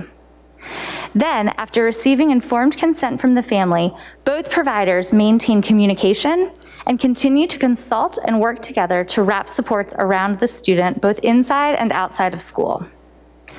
For example, each school has a designated Henrico area mental health liaison, and school-based mental health team members and liaisons consult often when appropriate. This contributes to a more seamless referral and intake process when necessary, as well as a comprehensive delivery of services for students and families. In addition to the Henrico area mental health, our central office and school-based teams frequently work with a number of local and regional community-based mental health providers and pediatricians, which allows us to provide students and families with additional, more intensive layers of trauma and crisis response when necessary. Likewise, the Department of Student Support and Wellness collaborates with the HCPS Emergency Manager, Henrico's Services to Aid Recovery, the STAR team, and Henrico's Crisis Intervention Team, CIT, to ensure that we stay informed of any acute traumas or crises in the community that may have impacted an HCPS student outside of school. This allows us to proactively and immediately connect the student's school-based mental health provider with the student and family to offer supports and resources as necessary. Teaming with community-based providers and agencies ensures that services provided in school are appropriate to the learning context, and those that are provided outside of school are appropriately linked to and supported in the school setting, with the goal of reducing the stress on families while supporting and honoring their role as primary caregivers and decision makers regarding their child's development. In addition to the work we highlighted today, the student support and wellness staff also support a number of other division priority initiatives and programs as seen on this slide.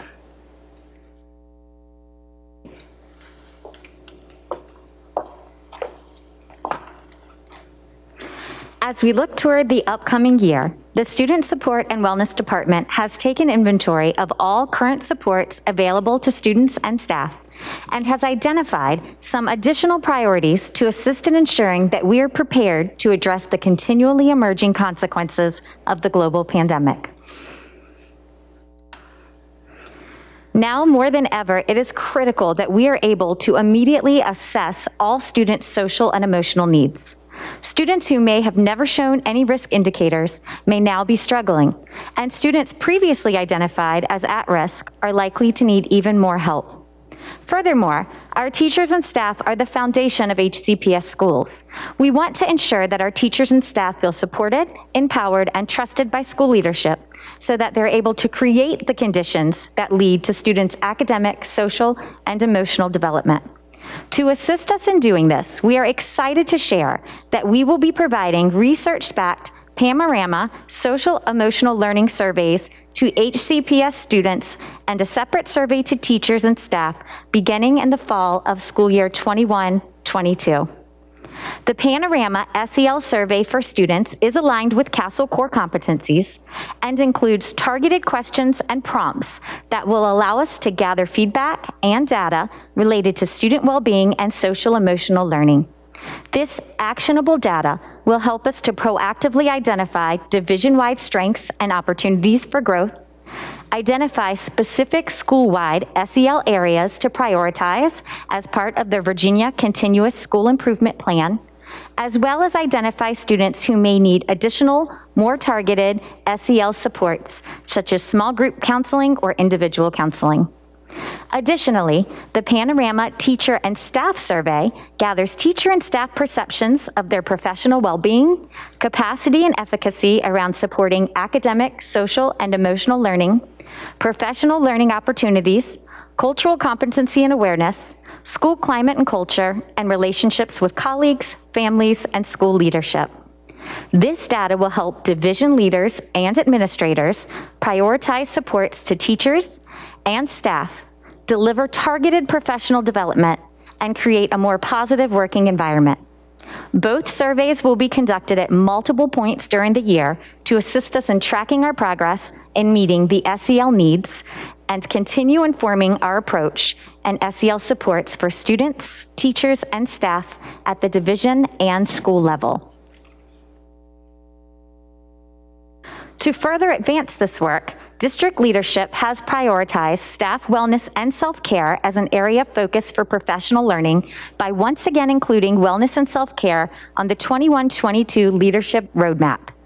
Through this vehicle, the Department of Student Support and Wellness will expand upon the professional learning of the previous 2 years in this same area by providing targeted opportunities for administrators to model and practice wellness and self-care activities that can then be immediately implemented with their own staff. Additionally, the Student Support and Wellness Department launched a Wellness, Self-Care, and Community Resource Schoology page for all HCPS staff to confidentially access additional resources, which will be updated regularly. Among these resources is the Panorama Adult SEL Toolkit, containing adult SEL measures, strategies, and activities, along with additional materials focused specifically on anxiety, stress, self-care, mindfulness, and coping skills for teachers and staff.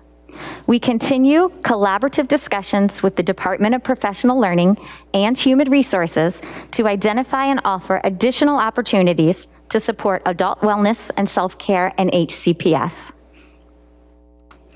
And speaking of staff, we know that students' access to adequate staffing is essential to the quality and effectiveness of student support services. We are excited to expand our staffing in the 21-22 school year to include the continuance of 10 school counseling positions originally funded through the Elementary and Secondary School Emergency Relief Fund, and the addition of 30 school counseling positions as a result of supplemental ESSER funding. This will allow us to bring our school counseling staffing ratios down to a division-wide average of 1 school counselor to every 325 students, and significantly increase the delivery of preventative universal counseling curriculum, as well as increase student access to advanced tiered supports and interventions.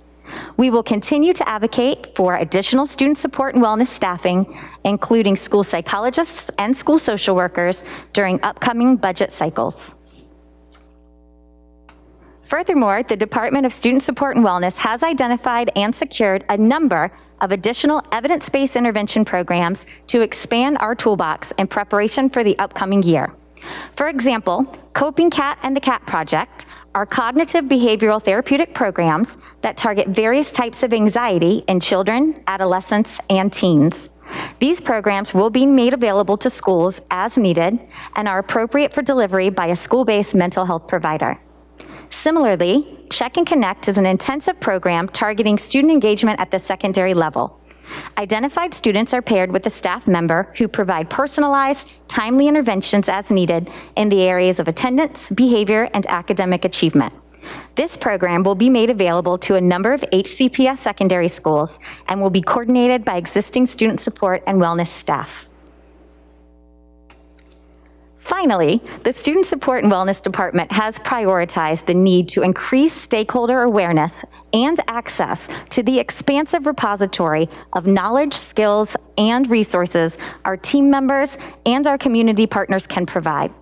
We are providing and creating a dedicated centralized webpage that can be easily accessed from the HCPS website so that students, families, and staff across the division can locate important contacts and resources consistently, quickly, and efficiently. Additionally, our central office student support and wellness staff will continue participating in monthly Partnering Together meetings facilitated by the Department of Equity, Diversity, and Opportunity, English language learner information sessions in collaboration with the Department of Family and Community Engagement, town halls in collaboration with our school board members, and any other opportunity that will assist us in increasing our community outreach. Furthermore, our school-based student support and wellness staff are on the front lines, building relationships and establishing trust with students and their families. These relationships are critical to ensuring that student support and wellness resources reach the families that need them the most. Our staff regularly communicate with their students and families through a variety of platforms and help facilitate connections with community resources and agencies as needed. As a means to offer anytime, anywhere access to community agency contacts and to reduce the number of places families need to look for information, each school-based mental health team will also be provided with a webpage template built out with consistent local and regional information, as well as activities and resources that can be further personalized for their own school communities. We know that families are seeking information and ideas to help prepare their students for the return to school in the fall. So we want to ensure that resources are readily available from the school community with whom they are most connected. As you can see, the work of the Student Support and Wellness Department is expansive and essential, reaching all students in Henrico County. The Student Support and Wellness staff are trained, poised, and ready to meet the present and future needs of the HCPS school community. We look forward to continuing this work, and we would like to thank you for your continued support. This concludes the overview of the Department of Student Support and Wellness, and at this time, we are happy to receive any questions that you may have. Well, thank you so much, Ms. Parker and Ms. Vitek, for your presentation.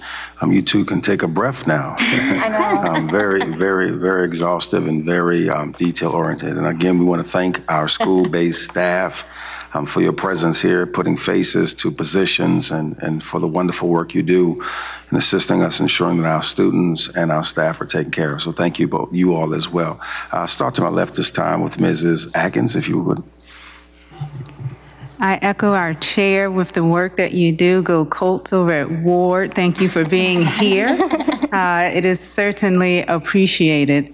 Also, thank you, Ms. Vitek and Ms. Parker, for all that you've done, all that you're doing, and all that you will continue to lead to do. Oftentimes, obstacles are wrapped, opportunities are wrapped within obstacles, I should say. And I'm so pleased that the opportunity to create this team was seen and implemented, because that within itself probably deserves a hand clap. As you were doing your presentation, I like to think about quotes, and I think Frederick Douglass' quote fits this moment, where we know it's easier to build strong children than it is to repair broken men. That's what you're doing. That's what the counselors, the psychologists, and everyone involved is doing, trying to build strong children. And I do believe that what you're doing is going to really help, truly help, deepen the focus on helping children with prolonged adversity and toxic stress, because there's a lot of toxic stress in this moment. You mentioned the CAT project. Can you share with me what pieces will be providing to our schools? I don't know if we're doing the animated pieces, the manuals. There's so many pieces to that I don't know what pieces of funding was used and what parts. So can you share more about that? Absolutely. So there's two versions. There's Coping Cat and the CAT project. And so one is for elementary and then the other is for secondary students. And so current funding allows us to provide and house those resources, which includes the training, the manuals, as well as the workbooks and activities for each student that participates in those small groups. And so we're able to deploy that as needed. Any additional funding would then allow us to provide those to all of our schools so that each of our schools could simultaneously be running those groups. Do we know if we will have an opportunity to invest in Cope-A-Lot, the camp? I don't know if you're familiar with that. Is that on the radar at all? Did you want to speak? Yeah. We haven't moved forward with any funding to invest in that at this moment, but we are aware and would love to explore additional funding opportunities to consider that addition. I will put that on the list. Thank you. Thank you. Thank you. The other question that I had, let me just get to my notes. How were the schools selected for the Check and Connect opportunity? Yeah, do you want to tell? Okay. Okay. Sure. So at this point, we are recommending that Check and Connect be implemented in our secondary schools that currently have an assigned dean of students. So based on the allocation of deans of students, based on discipline data and other data indicators, we are therefore going to infuse those schools with Check and Connect by training the deans of students and some additional behavior support facilitators on staff as well to be the implementers of that evidence-based intervention. Thank you, Ms. Vitek, for sharing that. I also had a question. Oftentimes, of course, we want to make sure we look at disciplinary records and other attributes that may need or will help us determine who gets chosen for what services. but I'm hopeful that we are also looking at all students need this level of service, not just those in trauma. So I'm hopeful that we are looking at all students and serving them in this deeper level of need, particularly in these times. Let's see. And then I had a recommendation. You know, we know the number one focus of the brain is the body. One area that you may want to think about exploring is movement, because movement actually does stimulate the brain, and it's a direct link for mental and physical wellness. Perhaps exploring how we can shift into incorporating more physical movement into our core curriculum pieces. I know I did some class observations about 2 weeks ago, and I saw just a great difference between the students that were sitting and learning and then the students that were allowed to do movement while they were learning. And so it may be worth exploring how we can really move the needle with wellness overall if we shift into using movement as a tool to help with wellness. So those are just a few thoughts that I wanted to share with you as well. So again, thank you for all of your work. Thank you for being here as well. Chairman Cooper, that concludes my thoughts. Thank you so much, Ms. Atkins. Ms. Ogburn. Thank you. Right near the end, you said your work is expansive and essential. Mm-hmm. Just truer words have never been said. I have heard from so many parents, obviously during the pandemic, that they just need that support more. And you also said now more than ever. And this really resonates with me because it's so true.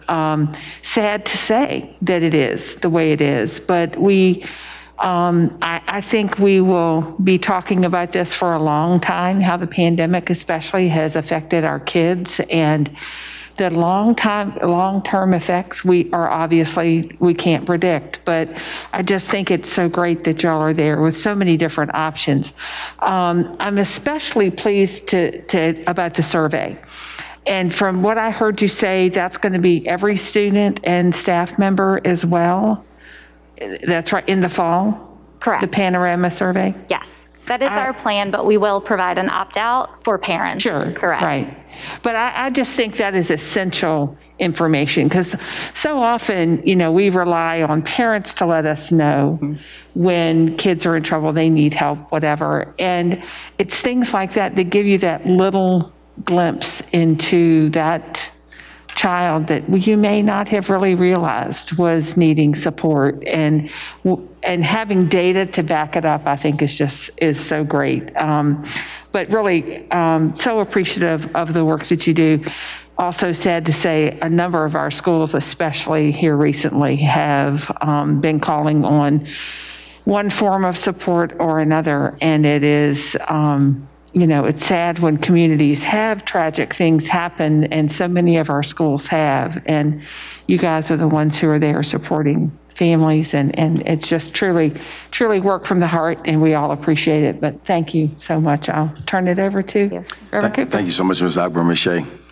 Thank you. It is great to see you both. I'll just give you both some public kudos. Y'all have been working so hard in my community, and all I've heard is just such appreciative feedback of both of you and the hard work you've been doing supporting students in my community. So I really appreciate that. Thank you. A couple of questions. Well, the first is actually a request of Dr. Cashwell. They gave us a chart of their school staff, of the student support and wellness school staff aggregate across the county. Would it be possible to share with the board a breakdown of where those are located in each school? We'd be happy to provide that. Mm-hmm. That would be great. Thank you. And then for you all, those you talked a little bit about the second step lessons during advisory, et cetera. Do you have a gauge on their effectiveness with students and how engaged our students have been during the lessons, whether it's something they just click through or something that really is impactful? Yeah. Thank you for asking that. I'll be happy to address it. The SEL implementation has been a real passion of mine this year, and it truly has posed some challenges for our secondary students, especially as it relates to the cameras being off. It's incredibly hard to build community and engagement in these lessons without seeing a student's face. However, our fantastic staff have not been deterred by this at all. They've continued to move on with implementation, being creative, offering different opportunities and ways to engage those students. So at the middle school level, I am able to get for you a total number of lessons completed across the division, which is in the thousands. Our teachers have been committed to providing these lessons for the students who are showing up. And that's been a really big piece. The second step lessons provide direct instruction. They're not all asynchronous, so it's not something they're expected to do entirely on their own. It's kind of a blended format. So the feedback we've received from teachers has been that the students that come are engaged. I've heard student voice. It's been emailed to me from teachers, building leaders, that the kids love this. They enjoy this opportunity to connect with one another. So while we don't have any hard and fast data on outcomes, we're really excited about the Panorama survey to start having that type of outcome. We do have a lot of anecdotal information from the teachers leading the activities and from students themselves. No, that's wonderful. I really appreciate you sharing that. As someone who personally had my own journey through adolescent mental health, I kind of use that lens when I look through things as to, what really could have been a support or what would have helped put me on somebody's radar earlier in my journey, if you will. And so I'm thrilled to hear that there is genuine engagement in these lessons, which, hopefully correlates to them really making a difference for our students. So thank you. I was thrilled to see the trauma-informed piece of this presentation, and I was just curious, so we have, you shared that employees have gone through training, our new employees will go through training, but do we have someone who is more of an expert, even if it's not a certified expert in each of our buildings, or how close are we to that? Great question. So what we provided to staff at the beginning of the year is what we like to call that tier 1 level of training, just kind of basic information. Then each school has a school-based mental health team of providers, and those are the experts that each school team has. Like I said, some of them do hold an actual certificate certifying them, but all of them have received extensive training on their own and through Henrico County Public Schools professional learning around trauma. So there are certainly many people in the building from the school-based mental health team and other student support and wellness team members that are able to provide that additional, more in-depth trauma support at the school level.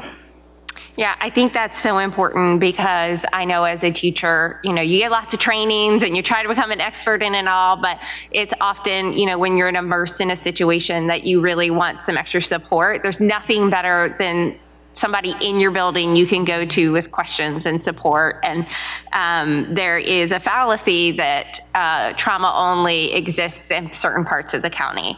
And I know for my district, particularly talking with parents, that in some ways very negatively impacts my district, because there's part of my district where people assume, well, there must be no trauma at that school.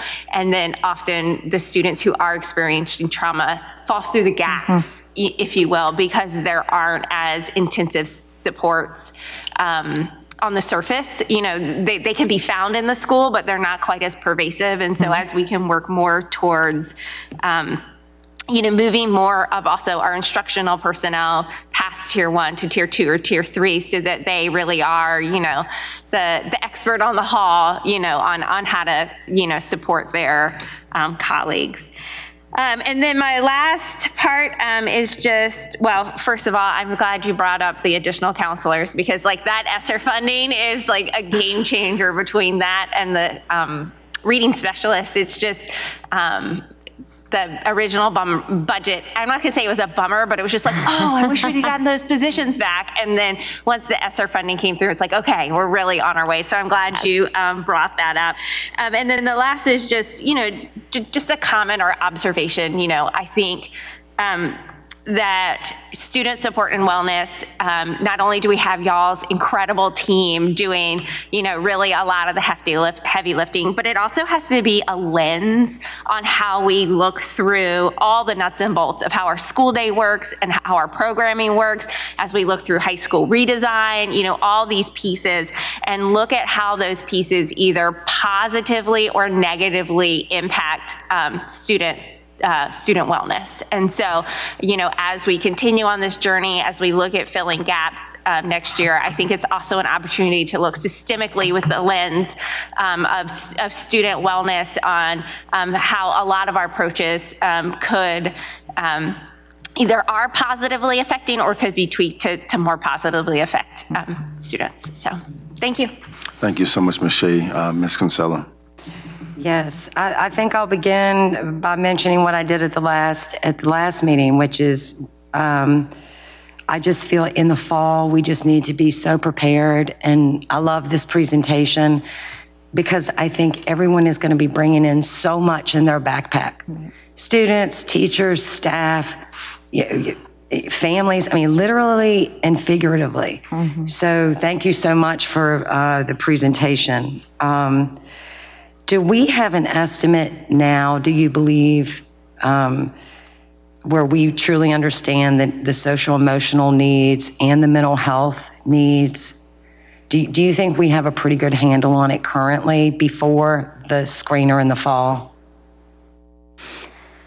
So I think that the Panorama Social Emotional Learning Survey is going to be incredibly helpful for us to really make sure that we are giving every student a voice, not just the students who are able to show up and turn on the camera, that we're giving every student a voice so we can really find those students that might be slipping through the cracks or may not be displaying behaviors that would otherwise be noticed. So I do think that's going to be key for us to be more preventative and not responsive or only responsive. And I know this year, just given the nature of the year, there's been a lot of response. And so we really are looking forward to having that to be able to assist us in being more preventative and proactive when meeting the needs of our students.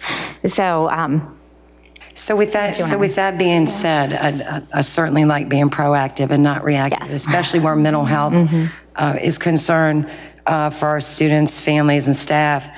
But here, once we get the screener, if there isn't an opt-out, pretty much every student will take it unless you opt out? Correct. There will be an opt-out option for parents, yes. Okay. And then what does the track-in process look like? We identify a student, sure, and then what happens? So I want to speak just a little bit about the fact. So the Panorama SEL survey is not a universal mental health screener. So it is a social emotional learning survey. And so it's formative, not kind of diagnostic.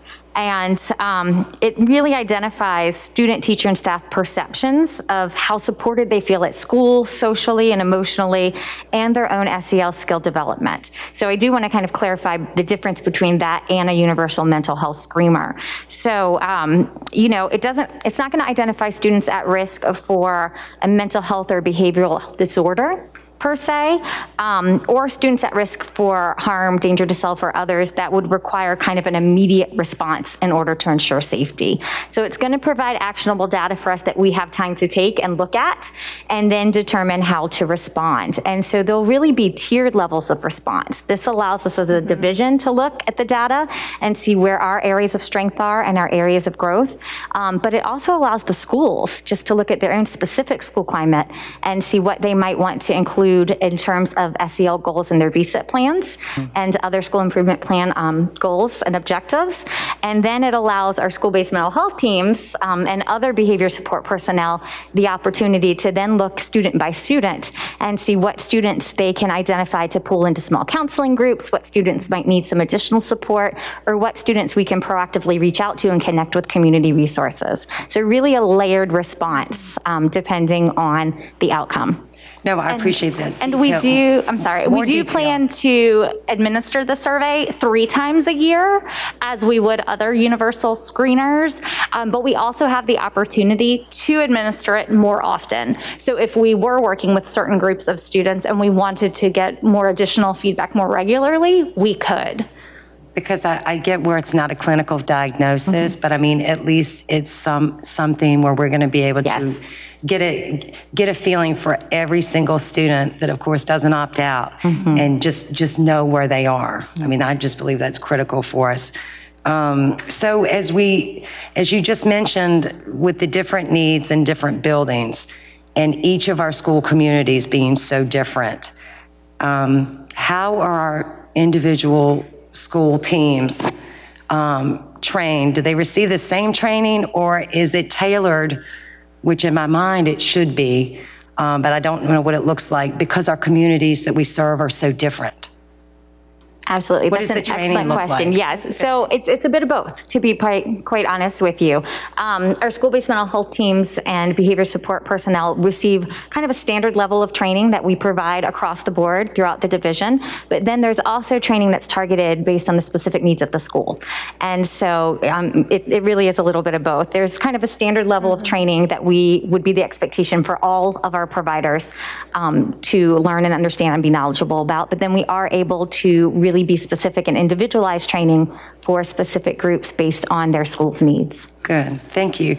And as we see, I guess I just see our needs being so great in the fall. Do we anticipate, I know some of our social workers and school counselors and our school psychologists and family advocates have done so many different duties in the past year during the pandemic. Do we anticipate more, the school counselors reached out in communities in person, doing at-home check-ins. Do we anticipate more creative outreach like that, maybe before school, after school, or virtual outreach? Are we anticipating anything like that? I think a lot of those are school-based decisions. Our school communities are so connected within their own community. And so you'll see a variety of different things happening just depending on the school and on the location and the needs of their community. So I think that there's just varying levels of that outreach. But outreach in general is incredibly important. And our school-based teams are really the teams that are there and connected with their families, and then we can provide them with the resources they need to do that. And then, can you explain to me a little bit more about the cognitive resource you showed? I think it was for secondary students. Sure. I don't think I've seen, have we really done cognitive before outside of the school psychologist in terms of testing?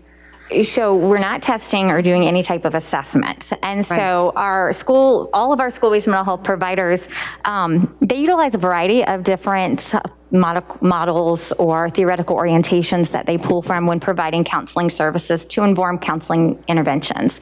And so there's a long list of models and approaches that a counselor could take and is trained in.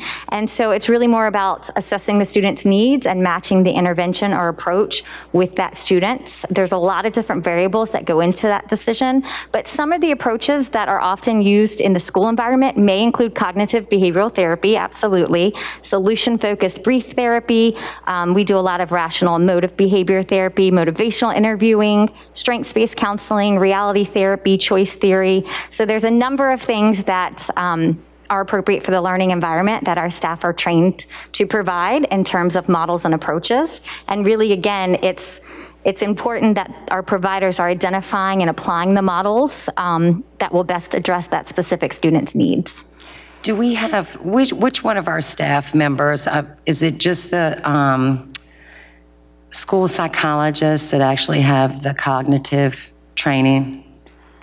Because the cognitive behavioral training is so integral. I know, having done a lot of work and listened to Dr. Noel talk about some of the behavior. So I really want to better understand the behavior, what drives the behavior. And how many staff members do we have that are equipped All of our school-based mental health providers have a strong understanding and training of cognitive behavioral therapy as well as other therapies. So again, it's really a matter of matching the right model or approach with the student and that need. But all of our school-based mental health providers, which are your school counselors, your school psychologists, and your school social workers, do have training in a number of different models and approaches. And we continue to provide training to them. Just this year, we actually did have an intensive training from the Beck Institute for Cognitive Behavioral Therapy for our school-based mental health providers. Okay, and then on slide 23, you had a learning series calendar. When it referenced wellness, that is staff wellness, it's not training for staff. Can you go to slide 23? I think it's maybe the leadership roadmap. This one? There you go. Yeah, what is the Clarity Learning Series? Is it the wellness and self-care for staff? The Clarity and Learning series is actually tied to the teaching and learning framework, the learning culture. But that's training. Yes, those are trainings. And those are identified dates where the Division of Learning is supporting the Clarity Learning series. The quarterly leadership dates are listed on the lower left, and it just is showing that at all of those meetings and throughout the year, we are going to be grounded in these three kind of markers. If I might make a suggestion, perhaps a recommendation, knowing how busy September 16th is with back to school, perhaps could that training take place in August? I mean, that's a training, right? The September 16th, all staff, it's a training. I believe that is what is planned. And then perhaps use September 16th as a check-in where our staff can check in and we can learn what supports, what we're seeing in our schools now that everybody's back. Mm-hmm. I would like to actually see everyone be trained prior to school's opening. Versus, and then we can maybe have a check-in on September 16th. Dr. Cashwell, might that make sense? It does, and we'll certainly take a look. One of the things I think and this team's probably going, because that part of the learning series doesn't necessarily belong directly to them, but is on this broader map. So I think for the purposes of today's presentation, what they were attempting to show is that wellness and self-care is a part of all of our pre-established quarterly leadership meetings. And what we've done over the past 2 or 3 years is provide our leaders a roadmap that says, hey, these are the things we're going to focus on these years. We have this year we have 3 dates to do that: August, November, and February, where we all come together, leadership of the school division. And so knowing that there is some work to be done on the teaching and learning framework, we're looking at learning culture, but wellness and self-care is on there each and every time, particularly as it relates to staff self-care. But your point is well taken about the Clarity Learning series, which it sounds like relates to something with teaching and learning framework potentially. So we will take that feedback to that team directly and look at making sure we're doing the best we can. I know that part of that may have to do with contract time when teachers are available to be trained, but your point is excellent in that we want to make sure we're doing as much front loading as we can. Right. Thank you so much. Thank you very much for this presentation. Very thorough, thoughtful, and much needed. Thank you, Reverend Cooper. All right. Thank you so much, Ms. Kinsella. Just a few quick questions. I think with slide 5, you mentioned 146 full-time counselors and 3 part-time counselors. Was just curious to know how many or what percentage of our counselors are bilingual, or, just curious about that. There we go. That is an excellent question. I can certainly find that information out and send that to you. Thank you so much. And also, when we talk about the efforts, just the macro nature of everything that you all are doing, what are the efforts that you all are, I guess, building into the framework to ensure that your efforts are culturally responsible? What are we doing, and the intentionality in regards to that? Yeah. Thank you for asking that. We've been talking a lot about that and really partnering with our equity and diversity department to ensure that we look at all of our practices through that lens of cultural responsiveness and helping to identify gaps and areas of improvement. We've also committed to numerous trainings for our own staff so that we can start to shift and address and kind of adopt that lens for each and every staff member in the student support and wellness department so that we can layer it into the work. I appreciate that. That's important. I'm glad that there's an intentional effort and the consciousness of the necessity of it. Next question, with the SEL lessons, I guess, can you address the students that don't attend? Do we know the reasons why they don't attend? And do we have a kind of a breakdown by school to help us be more focused on that? So attendance for the lessons, because they are part of the school day, and so attendance for the lessons would be tied into attendance for the class or for the normal school. So those would kind of go hand in hand. And so a lot of the reasons it would be similar as to why a student might not be logging on to attend class that day, because we are working to embed SEL throughout instruction and not have it be a separate initiative. And so that is tied into the normal school day for each student. Thank you. Around trauma-informed care, what's the evaluative data that we're going to provide to assess the fidelity of it? And can you speak to the cases that we're serving right now? At a division level, we have adopted the TRESIA, the Trauma Responsive Schools Implementation Assessment, which is recommended via the SHAPE system. It's a national survey instrument. It's self-report by school teams. And so this was the first year that we did it.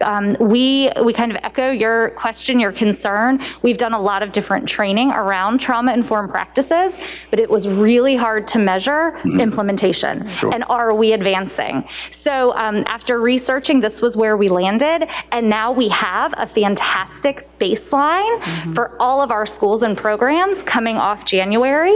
As I mentioned, we've provided that data to all of our schools. We've also compiled it at a division level so we can identify areas of strength and growth, which we're aligning our professional development and resources to.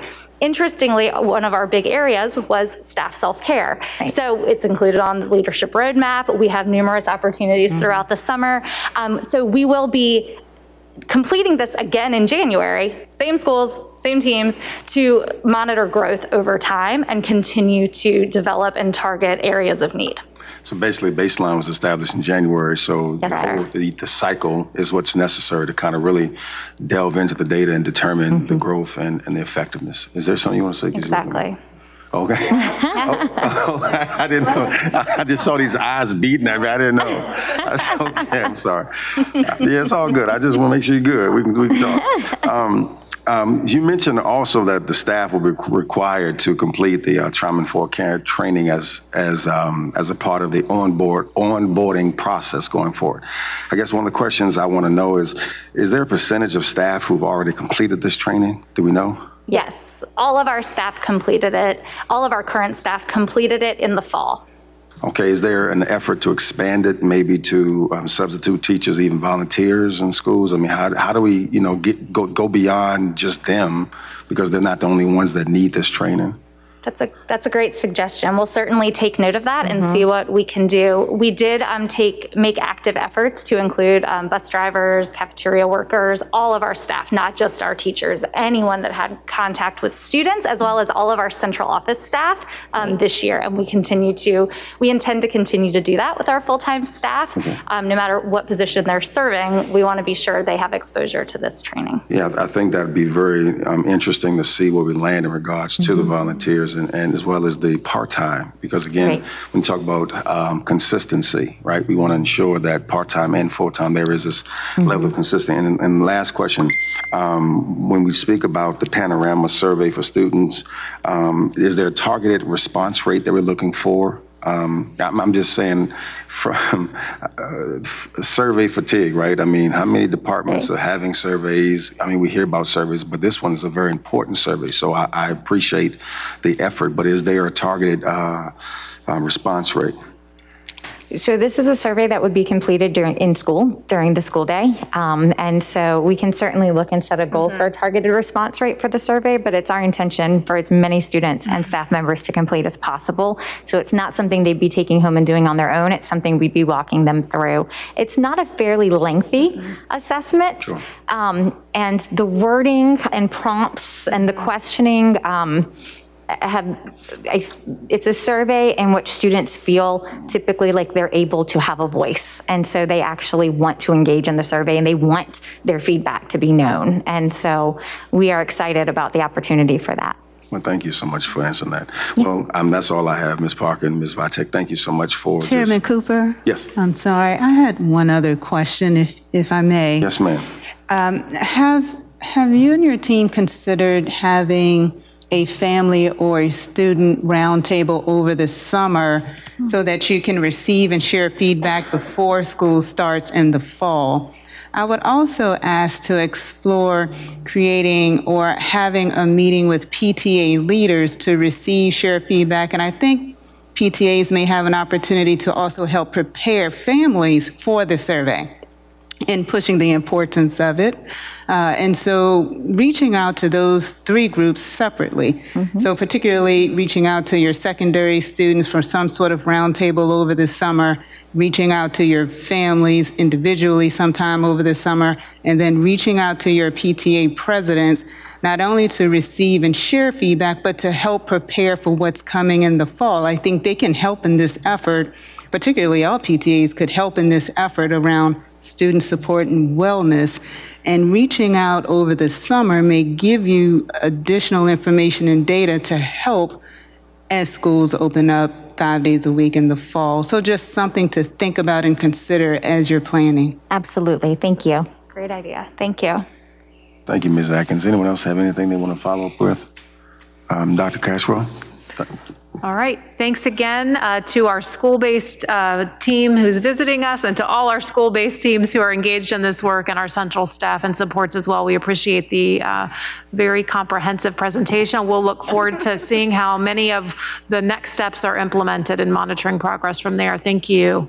Thank you. All right. For the next item, I am going to be seeking at the next board meeting your approval of our education fee and tuition schedule for the 21-22 school year. So at this point, I'm providing an opportunity for the board to review that fee schedule. And you'll notice a red line document was provided, and it does include the tuition as it would be set for non-resident elementary students who would be approved on a variance for their part-time or full-time employee, permanent part-time or full-time employee parent.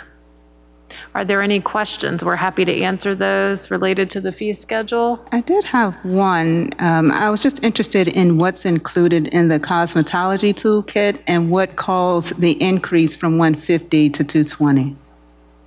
Someone who can give you those specifics is coming forward. Yeah, you'll notice there's a little variation year to year in those, but some of the materials do change over time, and we always want to make sure we're providing them at the best cost possible. Well, good afternoon. And yes, it is the complete toolkit that they would need if they started if they go into a shop and start to work. And the part of the increase, we found that the scissors that were in there for cutting were not holding up over a long period of time, so that was the increase. Now, I will tell you, for students that may not have the ability to afford the kit, we do work with them. We also keep spare kits in the classroom, so if a student is in the classroom, they still get the opportunity to learn it, and they could buy the kit later if they so desired. So there is an opportunity. I've had some questions about that particular fee, and now that fee is being raised, if we have students that can't afford to pay that upfront, there are kits in the classroom that they can borrow until they can get the money and be able to afford. Yes, ma'am. We would never not allow a student the opportunity just based on not being able to afford the kit. Thank you for sharing that. I think it's important for families to hear that so that they can share with their children that it is not an obstacle to continue to pursue cosmetology if that is what your heart desires, because we are prepared to help them with that cost. Yes, ma'am. So thank you so much. Yes, ma'am. Thank you. Thank you so much, Ms. Atkins. I'll come this way first. Let's start this way. Ms. Ogwen, you anything? Just one quick comment. The way this is printed, if you go to dual enrollment, it says fee per course. We had this conflict, as some of you might remember a while ago. If we could put fee per course in bold or something, or underline it, just so parents understand fully. I know they have to sign and all of that stuff too, but I have still gotten comments from people that don't understand that that is even though it's written right there. If we could do something to highlight that it is per course. But also, I am so glad to see that each year there's an elimination of something. And, you know, a lot of these fees, it's providing the students the materials that they need, and I know we can't absorb all of these costs, but I'm just so glad to see that some things have gone away, and that, as Ms. Atkins pointed out,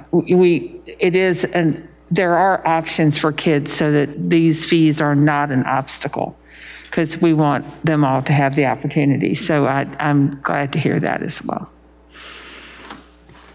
Yeah, thank you for the feedback about the dual enrollment piece. And I know certainly for those who are enrolling in the ACA programs, we're really clear about that. They do have to sign, they've acknowledged it, but we'll do our best to continue to make that messaging as clear as we can. And also thank you for acknowledging the fee reductions, the laptop fee, the science fees and PE fees are no longer a part of what we ask. And those are core curricular, things that all students are participating in. And so you'll see these fees are associated with specific add-on situations, and we're then always going to work with families if there is an obstacle so that the fee isn't one.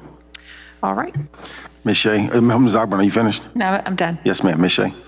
Thank you. Yeah, I was just going to acknowledge that the elimination of those fees is really a continuation of a commitment that our superintendent made to look into these and reduce them, and to reduce really funding inequities that existed between different parts of our county. And so, so often that hard work doesn't always go acknowledged once it's done. And so I know there's a continual review of these, but I just wanted to bring to the public's attention, the science, like you said, the science fee, the laptop fee, all these general education kind of non-elective fees are no more. And it's providing more equitable funding across our county when we look at science labs and that sort of thing. So I appreciate your work there, Dr. Cashwell. Thank you, Ms. Shea. Ms. Kinsella. Yes, I only had one actually question or request for a point of clarity for any employees, again, back to the out-of-county tuition, as to why it's going to be payable in 2 installment payments, but cannot be deducted out of your paycheck. I know we discussed this in the committee meeting, but it's not what I do, so I don't want to go on the record with the answer as to why it can't be a payroll deduction. Good afternoon. I'm John Weck, Chief Financial Officer, and really the out-of-county tuition is a calculation that Finance has done every year. I believe you asked earlier how we come up with that number, and that's really looking, and this is consistent with the fiscal year 2022 budget that you adopted earlier on this afternoon's agenda. So the fee of $5,110 actually happened to be applicable both to elementary and secondary education.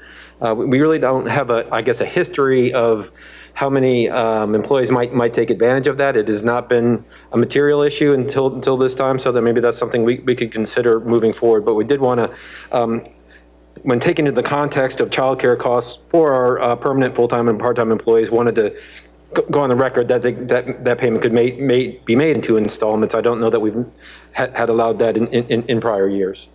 But right, I just thought I would address it because typically when there's something that we're offering to employees, the next question is, can it be a payroll deduction? Yeah, and I'm not prepared to answer the questions related to the payroll deduction logistics, but I know that there are only specific scenarios in which that process could be deployed related to the way we cut paychecks, if you will. But that's certainly something we can look into if there's enough demand, and I think that would probably drive the scenario. Yes. Okay, thank you. Thank you, Ms. Kinsella. Dr. Castro, real quick question. The computer systems technology software fee, it increased 3 times the previous amount. It went from, I think, 25 to 85. Mac, can you tell me real quick what is included in that fee? Thank you, sir. You should have stayed up here. I don't know why you went back. You should sit up You must be front. getting some steps in or something. I need the steps in. I got you. Yes, if you notice, like 3 lines up, we removed one fee, moved it down. What happened, the software itself now includes the textbook and some additional training materials, and that's the reason for the increase. All right, and then when we've all kind of shared about the equity piece and just making sure that the equity and access and opportunity go together. Is it specifically and explicitly stated, what families need to do or what the process is if fees are cumbersome and, they want to apply for a waiver, process for approval, or, if they can't pay the fee, what's that process? Where is it stated? Well, currently the way it stands right now, because our teachers, they want the students in the classroom. So if a kid is unable to pay the fee, they immediately reach out to the parents and say, what can we do to help make this work? The last thing we want to do is turn a student away because of a fee issue. So there's no process, official process? No, sir. Yeah, I think at the school-based level there are. So the fee collection process is sort of driven at the school level, and they monitor who's paid and who hasn't, and they work with families. And, on most of the material I've seen printed individually from schools, it does note that if there's a financial hardship, they should contact the school. And rather than coming up with one way that might work, whether it's chunking the payment or waiving the fee or leveraging some sort of grant or other, for example, the Henrico Education Foundation will often come through. They don't necessarily indicate what the solution will be until they've worked with the family. But I think to your point, we can do a better job making it clear. So anyone who might read our fee schedule or see some of these documents might not, if they know there's a hardship, may not realize they do have a course of action that they can take. Should they not have heard that at the school level, we can reiterate that at the central level. I think that's important. I guess for me personally, it's oftentimes, a closed mouth doesn't get fed. So, right, if I don't really know that there's a process, that I have the opportunity to at least say I'm having a hardship, then I may not ask it. I'll just ignore it, or I just won't do it. And I just want to make sure that it is clear, it's concise, and that persons it's equitable. So, thank you for that commitment. Yes, we will work on that. Thank you, Mac. I'm not going to make you walk up here anymore, I promise you. Anyone else have any questions on it? All right. Thank you so much, Dr. Castro. Well, I guess we need to review that. There you go. All right, 2 more items from me. Next, I'm seeking the school board's awarding of a construction contract for the replacement of the dry pipe sprinkler systems to Atlantic Constructors Incorporated in the amount of $296,907 for Ash Elementary School. I so wish I could make this motion, but I can't.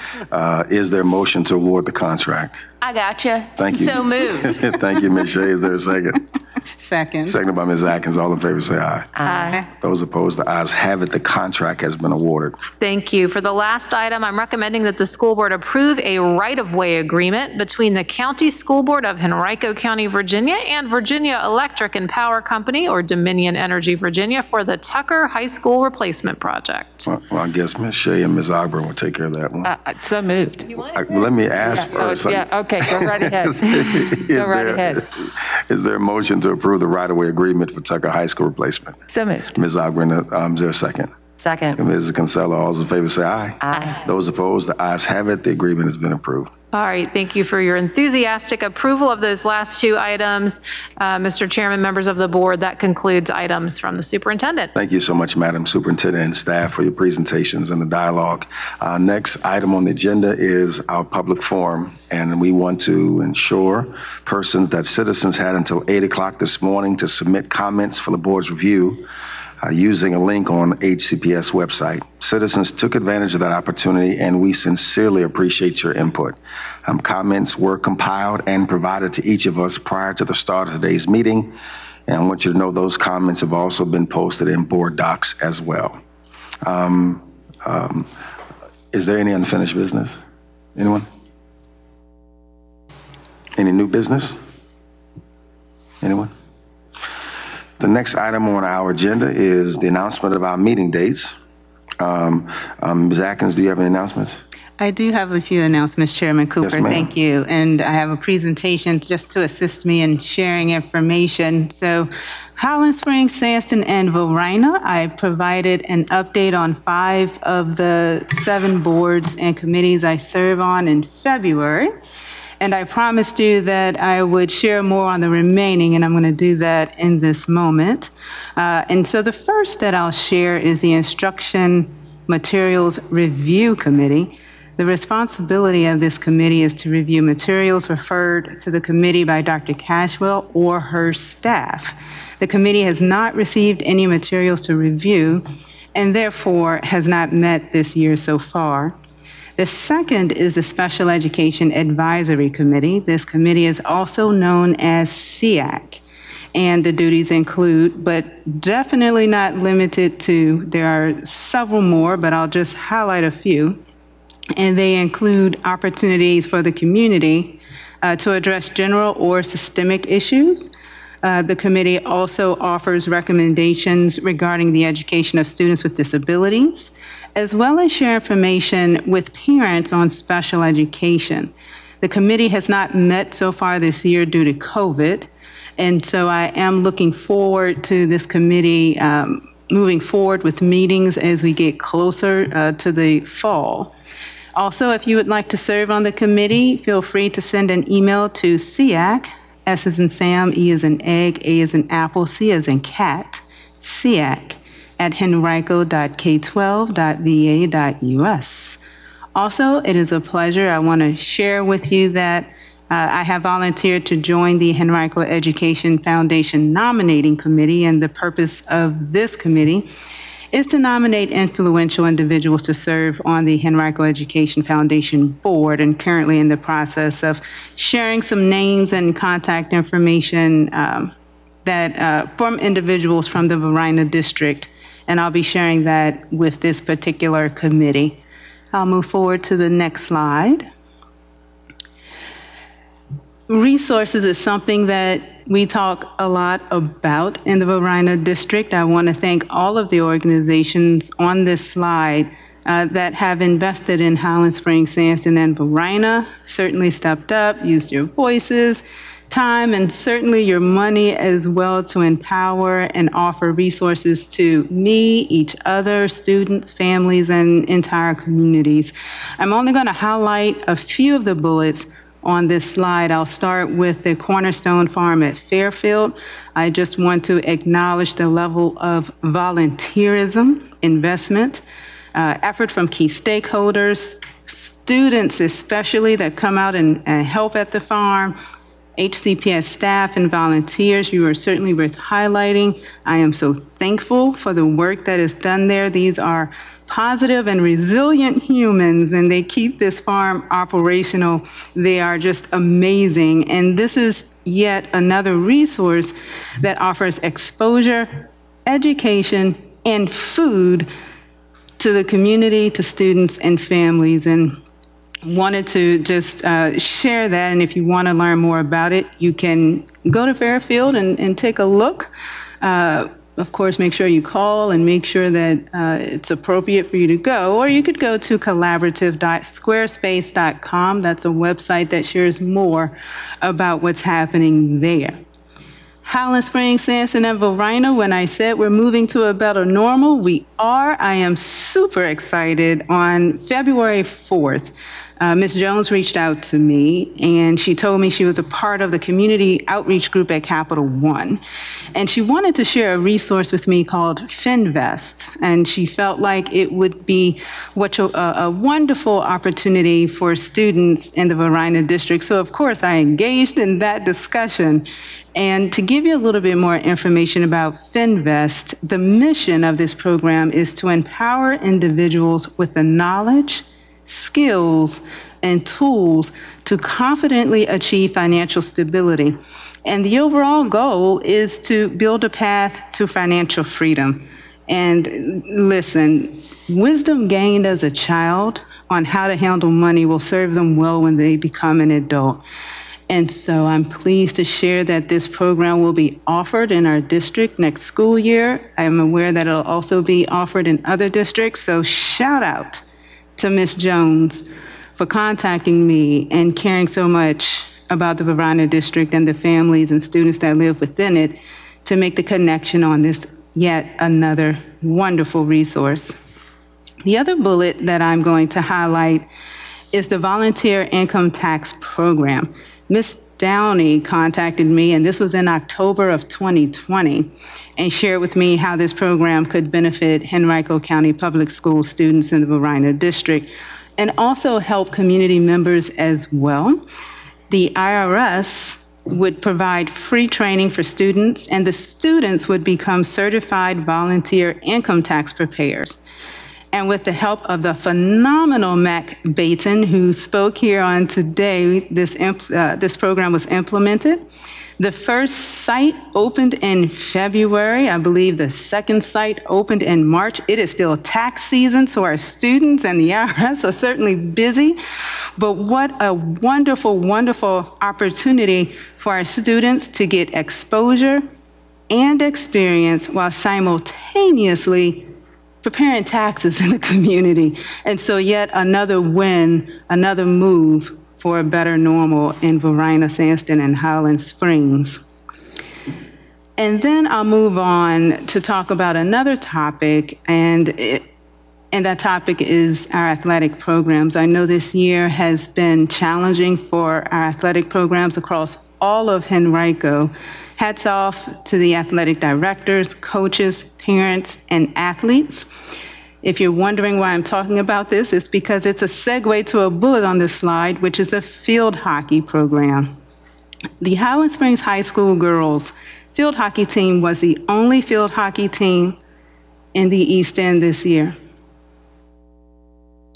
Coach Rumbach, Coach Redford, the team mom, and these scholarly ladies were determined, regardless of their record, regardless of the pandemic, and still academically did well. They were determined to keep this program moving forward.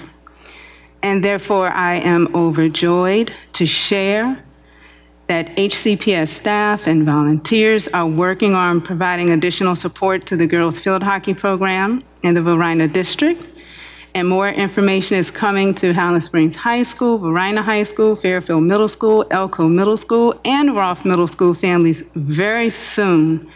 The Highland Springs girls field hockey team had 10 members. 7 of those members are moving on and going to college, which leaves them with 3 members. And so it was critically important to the girls and everyone that was invested that more support was given, and it's a joy to know that everyone came together, Dr. Cashwell, the staff, everyone is coming together to make sure that we keep this field hockey program alive in the East End. So I will close on that topic by saying that Varina District, the girls field hockey team is a start. I have sharp focus on our other girls athletic programs, girls volleyball, girls basketball, and many other girls athletic programs. I am looking at those too, and I do hear you. I'm receiving the emails about girl power. I'm excited about girl power too. I believe it, all right? So I will move on to the next slide on special recognition. In this moment, I want to express appreciation for the honesty, the work, and the commitment of the teachers and staff at the Achievable Dream Academy at Highland Springs High School. This school has been in the paper often, the topic of key stakeholder discussions over months, and certainly at top of mind for me indeed. The students are thriving now. The staff continues to do what they do best, and that's love their students, provide instruction, coupled with exploring best practices. I recently attended a staff meeting there, and we had candid conversations about feelings, recommendations, and several bold changes that are taking place in that school. Also, I had the opportunity to participate in some class observations at the school and better understand the opportunities and challenges in the classroom. Shout out to those teachers whom welcomed me in their classrooms and got to sit there for several hours and just observe. And the level of energy that the teachers were providing in their classroom, along with just nonstop multitasking, was impressive. There are positive results happening in this school. And I want to also specifically thank some other individuals for their collaborative leadership efforts. They are Ms. Farmer, she is the Director of Operations and Student Services, Dr. Tolliver, the principal, Mr. Thorpe, Director of Elementary Education, Dr. Grant, Chief of School Leadership, Dr. Vreeland, the ADA President and CEO, as well as her staff, and Superintendent Dr. Cashwell. A very, very special thank you to each of you. And finally, a moment about heroes. There are so many heroes in our school system. However, I want to focus on a few of our quiet heroes.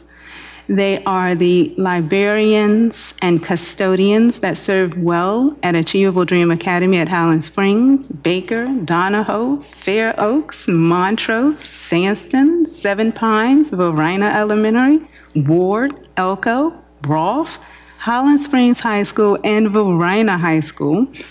And I am going to express my thoughts about our librarians and custodians with a poem that I wrote.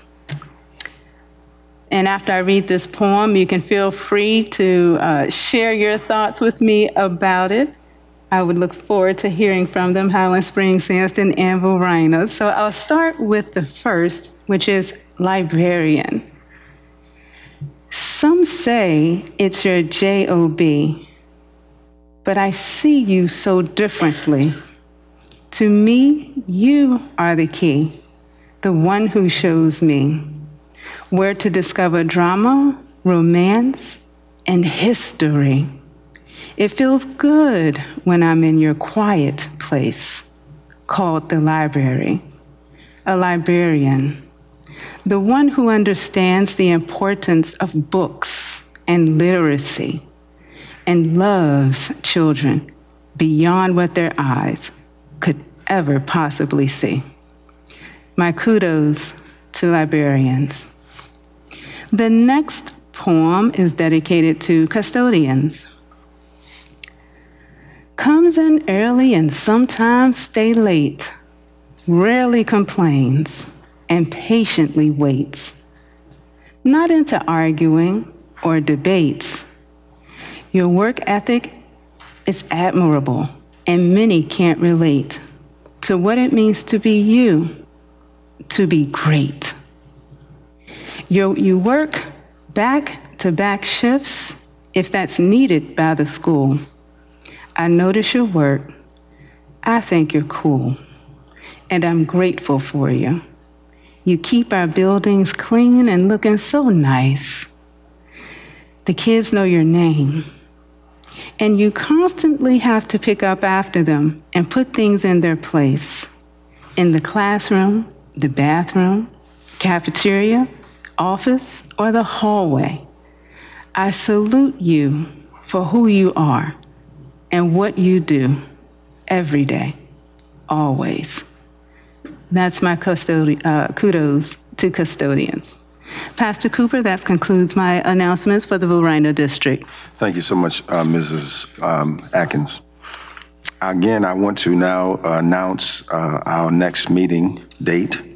The school board's next meeting will be a work session scheduled on Thursday, May the 27th, 2021 at 1 p.m. in the New Bridge Learning Center Auditorium. The meeting time may be adjusted if needed. That being said, this meeting is adjourned. Thank you.